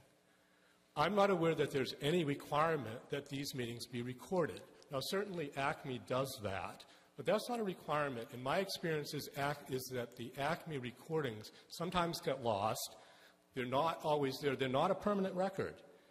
And so while certainly you don't necessarily, in this day and age, have to have a stenographer creating a written record of what is said at the meeting, without having in the bylaw itself a process for creating the digital record, whether that be on some type of optical device, whether it's a magnetic recording, in some specification of what the record retention policy is, I'm not prepared to just wipe out what is there now. I, too, like Mr. Revelak, have found the transcripts of the past meetings very interesting and useful. I'm really not sure where the statement comes saying that people don't request them. I don't tell the Select Board when I'm going into the clerk's office that I'm looking at the transcripts. I don't even tell the clerk, and often the clerk's not there. I would say just about every town meeting I go in, because articles tend to repeat themselves so often, I tend to go in almost every town meeting to look at them. So I appreciate the desire to come up with a more modern way of dealing with this. but frankly, a YouTube video of town meeting that ACMi posts, who knows how long that's going to be up there. I frankly don't trust big tech to maintain documents in perpetuity. I don't think anyone should, and I don't think the town should either. So I'm going to vote no, and I'm going to ask the Select Board to come back next year with an amendment to this bylaw section that actually specifies how the transcript, not the transcript, but how the oral record, the spoken record of town meeting is created and maintained in perpetuity. Thank you. Thank you, Mr. Loretti. Let's hold the applause. This is not a theater. Mr. Fisher from the balcony. Andrew Fisher, Precinct 6. An archivist spoke in the community room in the library and insisted that only on paper printed out records are permanent. Like Mr. Revelak and previous speaker, I have a collection of transcripts also, and I will vote no unless I'm assured that whatever we do results in a paper record that can be accessed in the town's clerk's office. Thank you. Thank you, Mr. Fisher. Mr. Ruderman, you're next.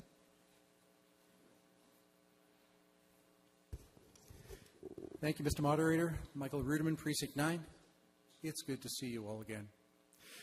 I have had occasion to resort to the actual transcript of the meetings to figure out what was the intended meaning of certain measures. I follow land use articles in particular, and there are shades of meaning and differences that are often explained in the give and take in the dialogue, in the questions that we're asking right now. What do you mean by this, or how do you interpret that point? What is it that this article means? Those things are part of the record of the meeting.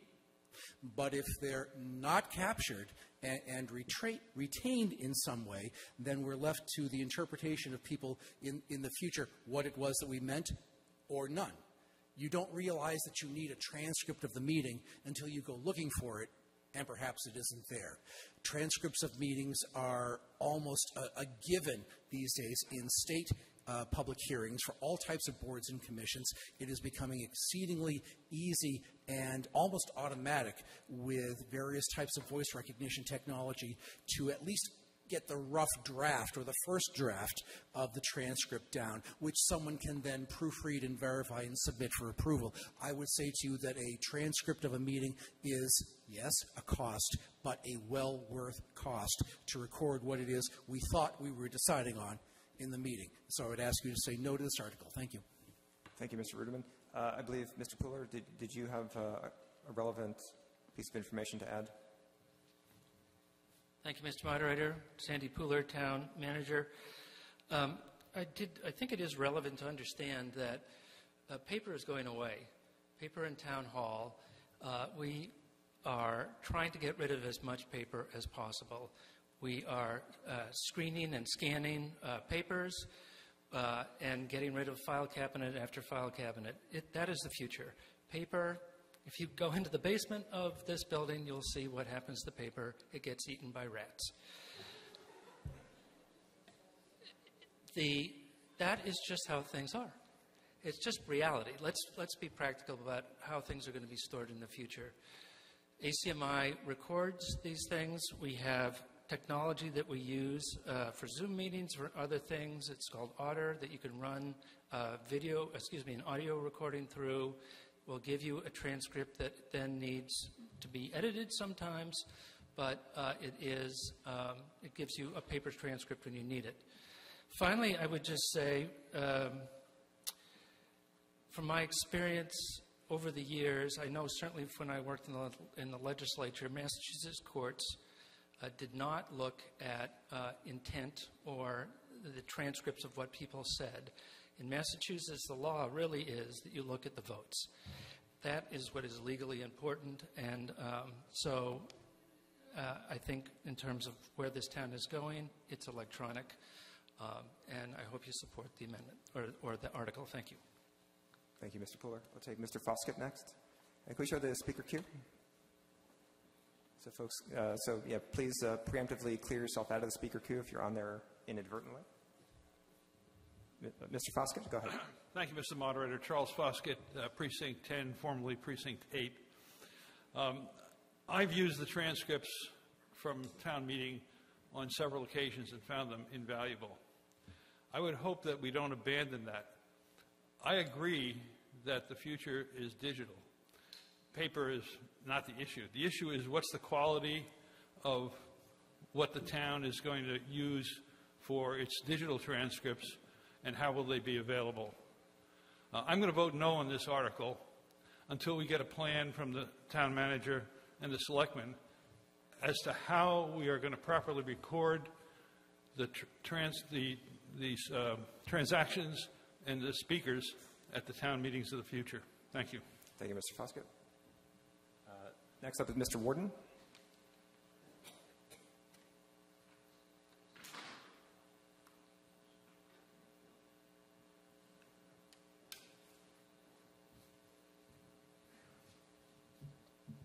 Thank you, Mr. Moderator. John Worden, Precinct 8.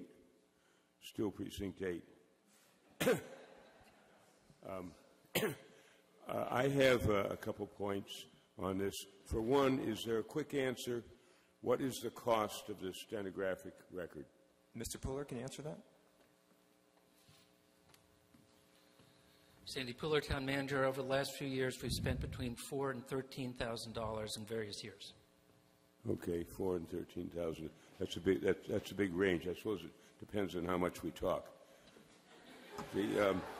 However, whichever number it is, compared to the multi-million-dollar town budget, it's spit in the ocean. I have a collection of videotapes that from the 19 years when I served as moderator, and anybody can tell me how I can play those? No. How about my collection of those little discs I recorded from favorite radio shows? No. And so the point is that this electronic and non-written copies of stuff, it's great. You can hear it the next day, the next week, maybe the next year. But then after a while, technology changes and it all goes away. And this case full of stuff is, my wife also recorded all the school committee meetings she was at. She was served for 13 years, I think. And we can't listen to those either. I don't know if we'd want to, but the possibility is out there. So in the written records, we've kept the written records of this town meeting ever since we became a separate town in 1807. And if they're not safely kept in the basement, I submit that maybe some basement security should be implemented rather than saying we'll just do away with all our paper records.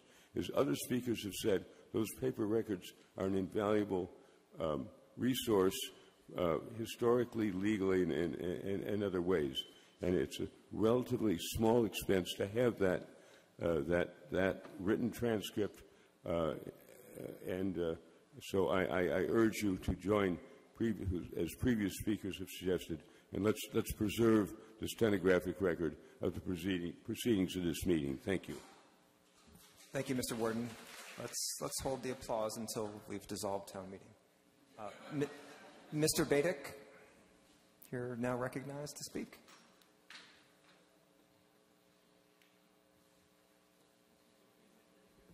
Adam Badic, Precinct 5. Microphone, please. I step into the... you're... Okay, go.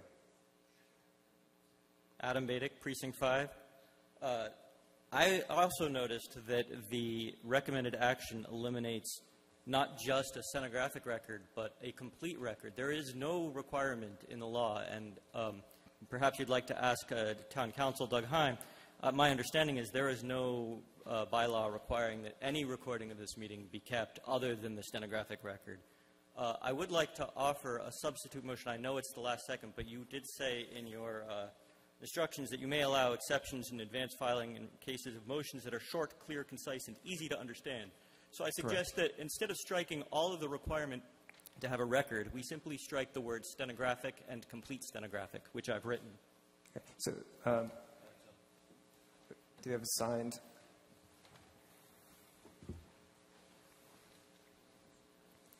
By simply eliminating the word stenographic, we eliminate any of the issues around having to pay for a stenographer or whether it has to be a written record. We can let the clerk decide the best way to have a record. But I think that eliminating any record is outside the scope of the warrant, first of all.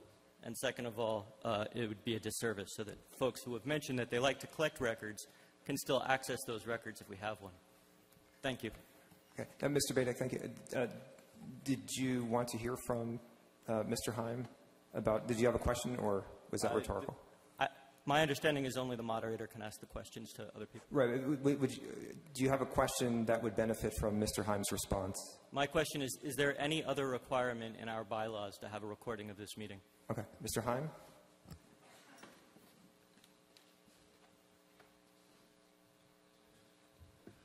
Doug Heim, Town Council. Thank you for the question. The bylaws don't contain any separate requirement to maintain a recording of town meeting. I do want to clarify one thing. The official record of town meeting is the votes and the motions as recorded and captured by the clerk. But that does not include a stenographic record under the general laws. The only other law that really comes into play are the public records laws and the retention records, which some folks have referenced. But there is no other provision of our town bylaws that would require an audio recording or a stenographic recording to be maintained. Thank you. Thank you, Council. I'd like to point out that the stricken language requires recording of all discussion and debate that should be made under the direction of the town clerk. So striking this requirement actually goes beyond what the Council just referred to. Thank you, Mr. Biddick. Is my motion accepted by the moderator? Let's see. Can we bring up the article text where it says, just so I'm clear, you wish to strike... I wish to substitute a motion that would only strike the word stenographic and complete from stenographic. the town bylaws. So I got a substitute motion. Which adheres much closer to the warrant article.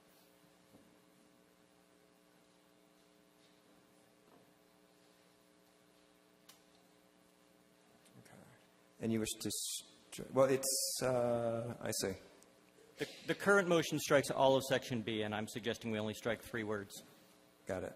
Striking stenographic and complete stenographic.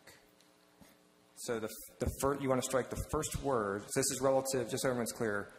This is it's a substitute motion that seeks to amend the town bylaws, not amending the main motion.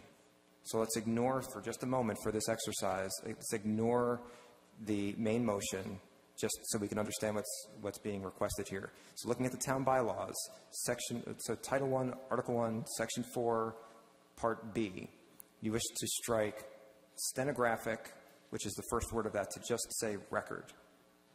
And then instead of a complete stenographic record of the proceedings of town meeting, you wish it to say a record of the proceedings of town meeting. Correct. Okay. So does someone have a point of order here? A lot of murmurings. Point of order, yes. Can you come to the microphone and state your point of order, please?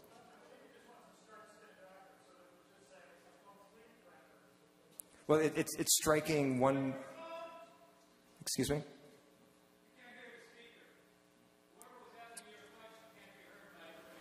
Okay. Okay. Right. So let me repeat it. I think we're agreeing that the substitute motion would change the town bylaws.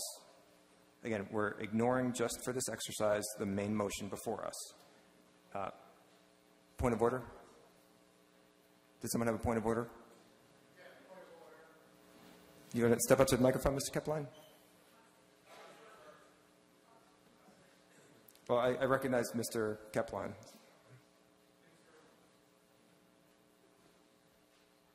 Mark Kepline, Precinct 9.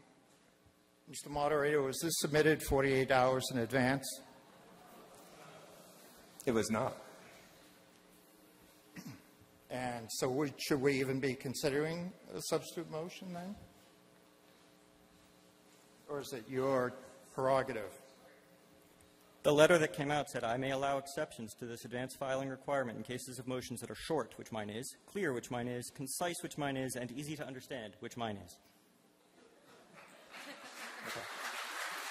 All right, let's hold the applause, because everyone who's applauding is probably not going to like what I'm about to say. The ruling that Mr. Kepline is pointing out refers to substitute motions and substantial amendments to motions must be submitted to me, and so on. And although this is a very simple substitute motion, the rule, and it's not arbitrary that those words were chosen, those words were intentionally chosen, that the substantial part refers to amendments. It's assumed implicitly that substitute motions would be more significant than that. And just in the fact that we've spent the last several minutes just trying to understand which words would be stricken from the bylaws, and we're ignoring the main motion, there's a complexity to this that I don't think we're going to resolve at 10:37 p.m. Then with my last 7 seconds, I'd like to suggest people vote no. Thank you. I'm sorry, what was that? Can you repeat that? With my last 7 seconds on the clock, I'd like to suggest that people vote no. Okay.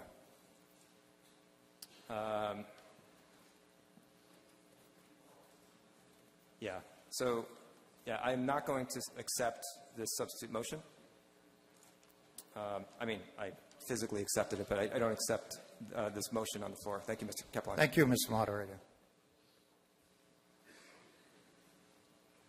Okay. So we will go back to the speaker queue. Mr. Holman? Okay. Mr. Newton?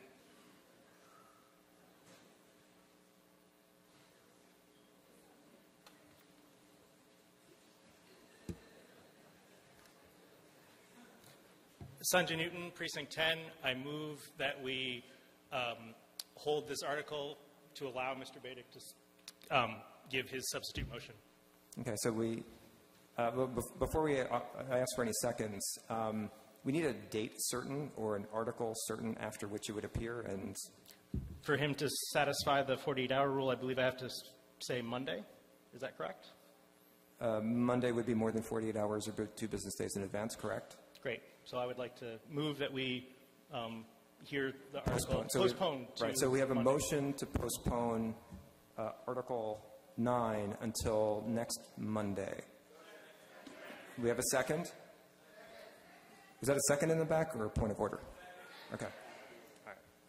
Okay. So let's just try this by voice. All those in favor of postponing this article until next Monday to allow for a potential substitute motion to Yay! be processed? Say yes. Yes. All those opposed to postponement? Okay. Let's go to the handsets on that. It was pretty close.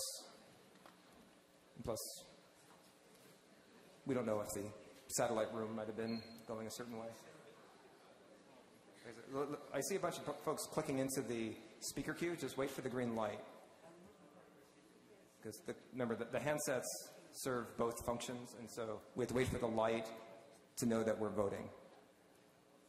And so it might take us a second to bring up the vote screen. This is postponing Article 9 until Monday, a week from today.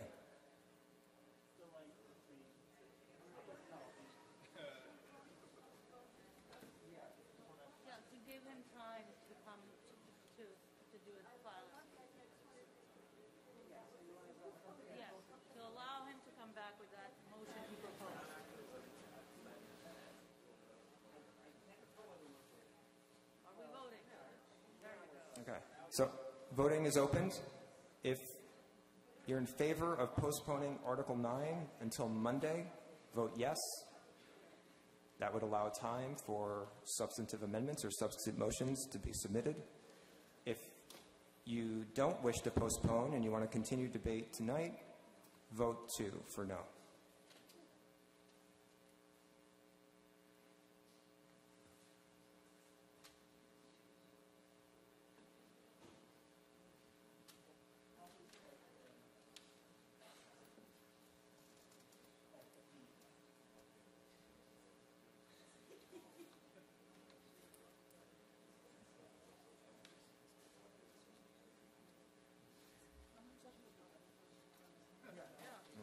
close voting. The motion carries.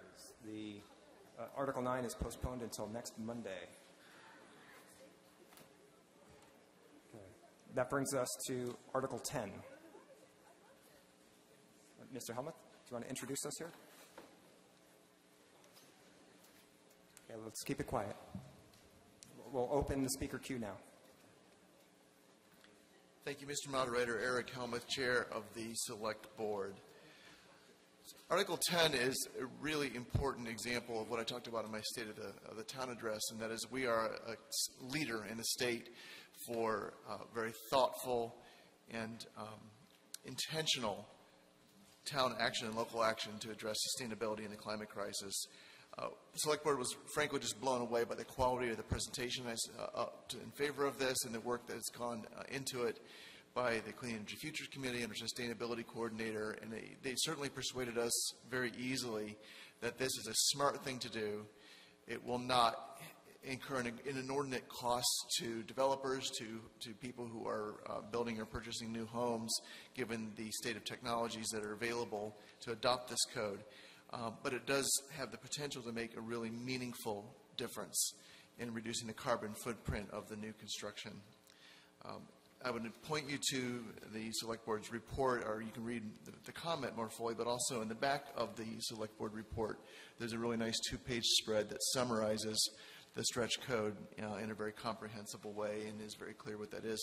There's lots of people here who can answer your questions, and I suspect that you may hear from some of the proponents, so I'll just leave it at that. But we urge your support. Thank you, Mr. Helmuth. I now want to invite up Mr. Katofsky or Ms. Fox or both to offer a presentation. Can we bring the presentation up, please? It's linked from the annotated warrant. Good evening. My name is Ryan Katofsky, and I'm the chair of the Clean Energy Future Committee. The CEFC is tasked with guiding the town towards its 2050 net zero greenhouse gas goal. If you can go to the next slide, please. I want to start by thanking town meeting for its prior support of efforts to make Arlington a more sustainable community. As some of you may have heard me say in the past, we are really on a journey together, and warrant Article 10 is the next step on that journey. Arlington's Net Zero Action Plan, or NZAP, which the Select Board endorsed in 2021, is the town's roadmap to achieving net zero greenhouse gas emissions by 2050. A key strategy in the Net Zero Action Plan is eliminating the use of fossil fuels in buildings, and a primary strategy for that is to electrify heating systems and other appliances, including water heaters, stoves, and clothes dryers. A metric of success for this strategy is the town's adoption of a statewide net zero energy code. There is now such a code, known as the Specialized Stretch Energy Code, the Municipal Opt-in Code, or simply the Specialized Code. Warrant Article 10 asks town meeting to vote to have Arlington opt into this specialized code. I'm now going to turn it over to Talia Fox, the town's sustainability manager, to go through some of the key features of the specialized code. Thank you, Mr. Chair. Talia Fox, Sustainability Manager. I will now provide some technical details on energy codes and the specialized code. There are 3 energy code options in Massachusetts which build on each other successively, as this pyramid diagram demonstrates. The higher up in the pyramid, the more energy efficient the code. At the bottom of the pyramid is the base code, which contains the minimum requirements for buildings in the state of Massachusetts. The next level up is the stretch code, which provides greater efficiency over the base code for communities that opt in. Arlington Town Meeting voted to adopt the stretch code in 2010, right after the stretch code first became available. Most communities in the Commonwealth have since opted into the stretch code. Updates to the stretch code, including the most recent 2023 updates, are automatic for Arlington and other communities that have opted in. On the top of the pyramid, and new as of this year, is the specialized code, which helps align new construction with the state's climate goals. Like the original stretch code, the new specialized code requires that communities affirmatively opt in by a vote, after which updates to the specialized code will be automatic. 8 communities in the Commonwealth have already opted into the specialized code: Watertown, Somerville, Cambridge, Brookline, Newton, Lincoln, Lexington, and Boston. There are around 20 others planning to opt in this year. Next slide, please. The specialized code applies to new construction only. In Arlington, the code would therefore apply to the approximately 20 to 30 new single and two-family homes and 1 to 2 multifamily and mixed-use commercial buildings constructed in Arlington per year. The specialized code was designed explicitly to facilitate all-electric construction and ensure that new buildings that use fossil fuels can be easily converted to all-electric systems by 2050. The creation of the specialized code was mandated by the Massachusetts legislature with the goal of ensuring new construction in Massachusetts is consistent with the state's legally binding commitment to net zero greenhouse gas emissions by 2050. If town meeting votes to opt in, the proposed effective date for the specialized code in Arlington is January 1, 2024. This date aligns with recommendations from the Massachusetts Department of Energy Resources. Next slide, please. Many of the requirements of the specialized code, which are summarized on this slide, apply to new buildings that use fossil fuels for any purpose. Buildings that are all electric are, for the most part, not subject to additional requirements above and beyond those of the stretch code, which again is automatic for Arlington. Specialized code requirements for new construction in Arlington are summarized on this slide. First, homes over 4,000 conditioned square feet that use fossil fuels must be net zero energy. Net zero energy means that enough energy is produced by renewable energy, usually through on-site solar arrays, to offset the total energy use of the building. Second, buildings that use fossil fuels must pre-wire for future electrification. That means that sufficient electrical capacity, circuits, and plugs would be needed to accommodate future electric heating, ventilation and air conditioning, hot water service, and appliances. Third, buildings that use fossil fuels must install a certain amount of rooftop solar, which varies by the type and size of the building. There are exemptions for shaded sites and passive house certified buildings. Finally, multifamily buildings over 12,000 conditioned square feet must be designed to meet the requirements of the highly efficient, energy-efficient passive house standard. Passive house ensures a superior building envelope and high-performing mechanical systems to reduce energy use and enhance occupant comfort and health. Thank you, town meeting, for the opportunity to present to you all this evening. Great, thank you. Let's go to the speaker queue now. Ms. Murray, do you wish to speak?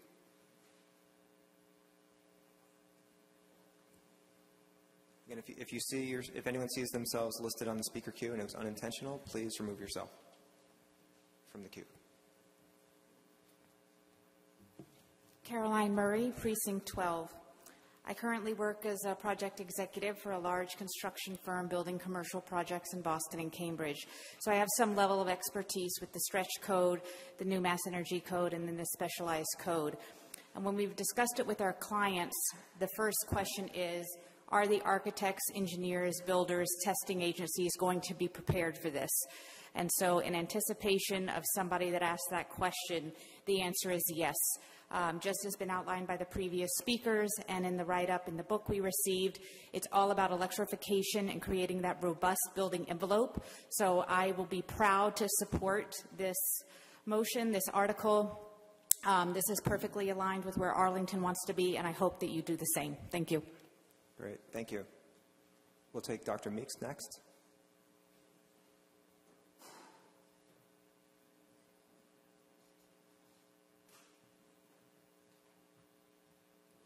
Hello, Amos Meeks, Precinct 3. I want to add two quick points, one of which is updating Talia's point from earlier. Actually, as of tonight, 9 communities in Massachusetts have passed the specialized stretch code. Wellesley just passed it tonight. And the other point I would like to make is that this is really just the beginning. This is all about trying not to make the problem worse and trying to not dig the hole deeper. This still only affects new construction and new buildings, and we are left with a huge question of what to do about existing buildings that will need to be retrofitted. So I think that's something to keep in mind after tonight. Thank you. Great, thank you. keeping an eye on the time. We'll be closing up soon. Let's take Mr. DiTullio next.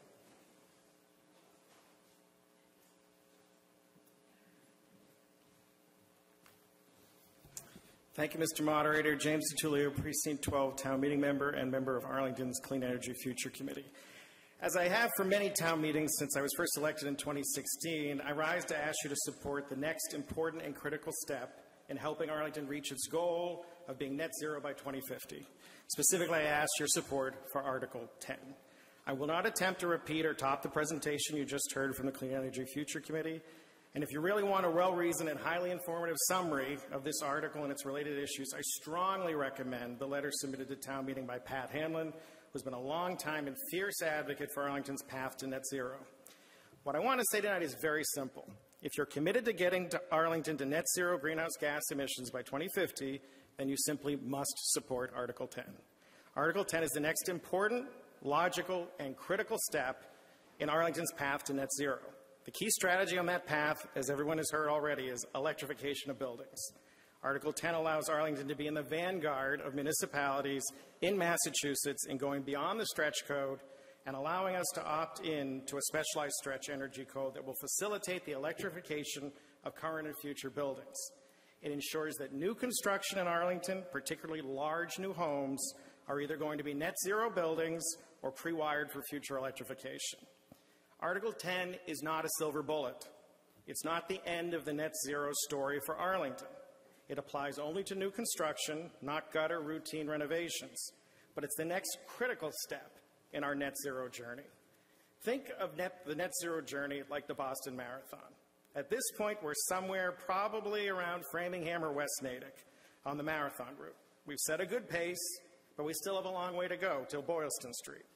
Much tougher and more daunting challenges lie ahead on our net zero marathon, like whatever the equivalent of our Heartbreak Hill, which is coming. But for now, we're making good time and we're ahead of our expected pace. By adopting Article 10, we'll be keeping pace with our running pack, which you just heard: Brookline, Cambridge, Lexington, Lincoln, Newton, Somerville, Watertown, and Boston, and apparently now Wellesley. We simply have to adopt this warrant article if we have any chance of winning this net zero marathon. So I conclude by saying that this warrant article is incremental, but there's nothing wrong in this case with incremental. The longest journey begins with a single step, followed by many more single steps. This article builds on prior articles from prior town meetings and builds towards future articles for future town meetings. It's just another critical step in our march to net zero by 2050. And I conclude by saying, if you vote for this, your future you will thank you. Thank you. Thank you. Let's take one more speaker. Ms. Kelleher, Ms. Karen Kelleher.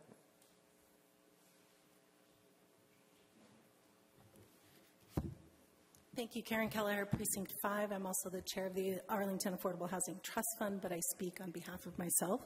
I wanted to support this warrant article and also speak to it from the perspective of affordable housing.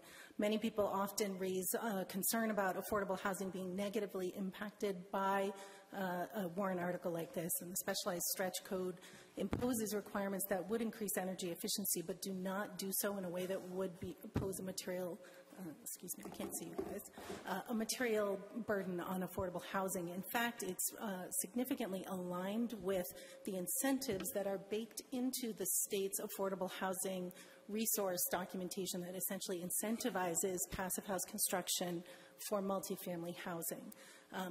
The difficult challenges that we face ahead, perhaps that Heartbreak Hill, is the existing buildings. Getting them to net zero does require substantial additional subsidy at this point, but that's not the case for new construction. This is also aligned with the action plan that the Affordable Housing Trust Fund that adopted just last fall, which attempts to find ways that we can align our affordable housing agenda and our other priorities like climate resiliency. This is one of those issues. I hope you'll support the adoption of the specialized stretch code. Thank you. Great. Thank you, Ms. Kelleher. I would now at this point entertain any, before I entertain a motion to adjourn, you want to take one more speaker? Okay.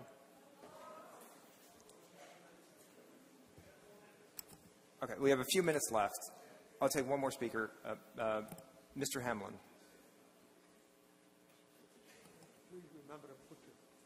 Is Mr. Hamlin here?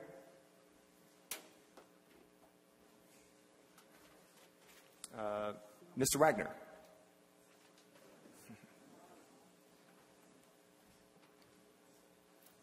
Thank you, Mr. Moderator. Carl Wagner, Precinct 15. I motion to terminate debate on the article on all matters.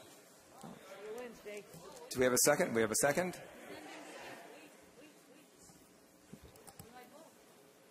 Okay, let's bring up a vote to terminate debate. All right, all those in favor of terminating debate say yes. Yes. All those opposed? Wow. Okay, it carries. Debate is terminated. Let's bring up a vote for Article 10. Thank you, Mr. Wagner.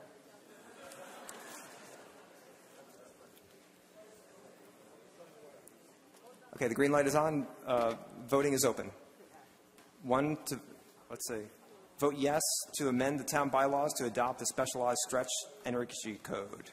I can't recite the whole thing. There's a lot of words, and we couldn't show them on the screen anyway. You have to look at your printouts or your screens. If you're opposed to amending the town bylaws to adopt the specialized stretch energy code, vote no. The motion passes.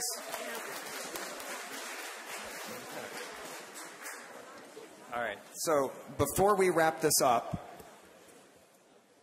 do we have any notices of reconsideration? That means if you voted on the prevailing side, the winning side of a main motion vote earlier tonight, and you may have new information to share in the future to reconsider the articles, you can declare that now. Hearing none. Also, do not leave your handsets. Do not leave with your handsets. Put them in the bins. Do we have a motion to adjourn? Do we have a second? We have a second. All those in favor? Yes. All those opposed? I'll see you Wednesday at 8 p.m.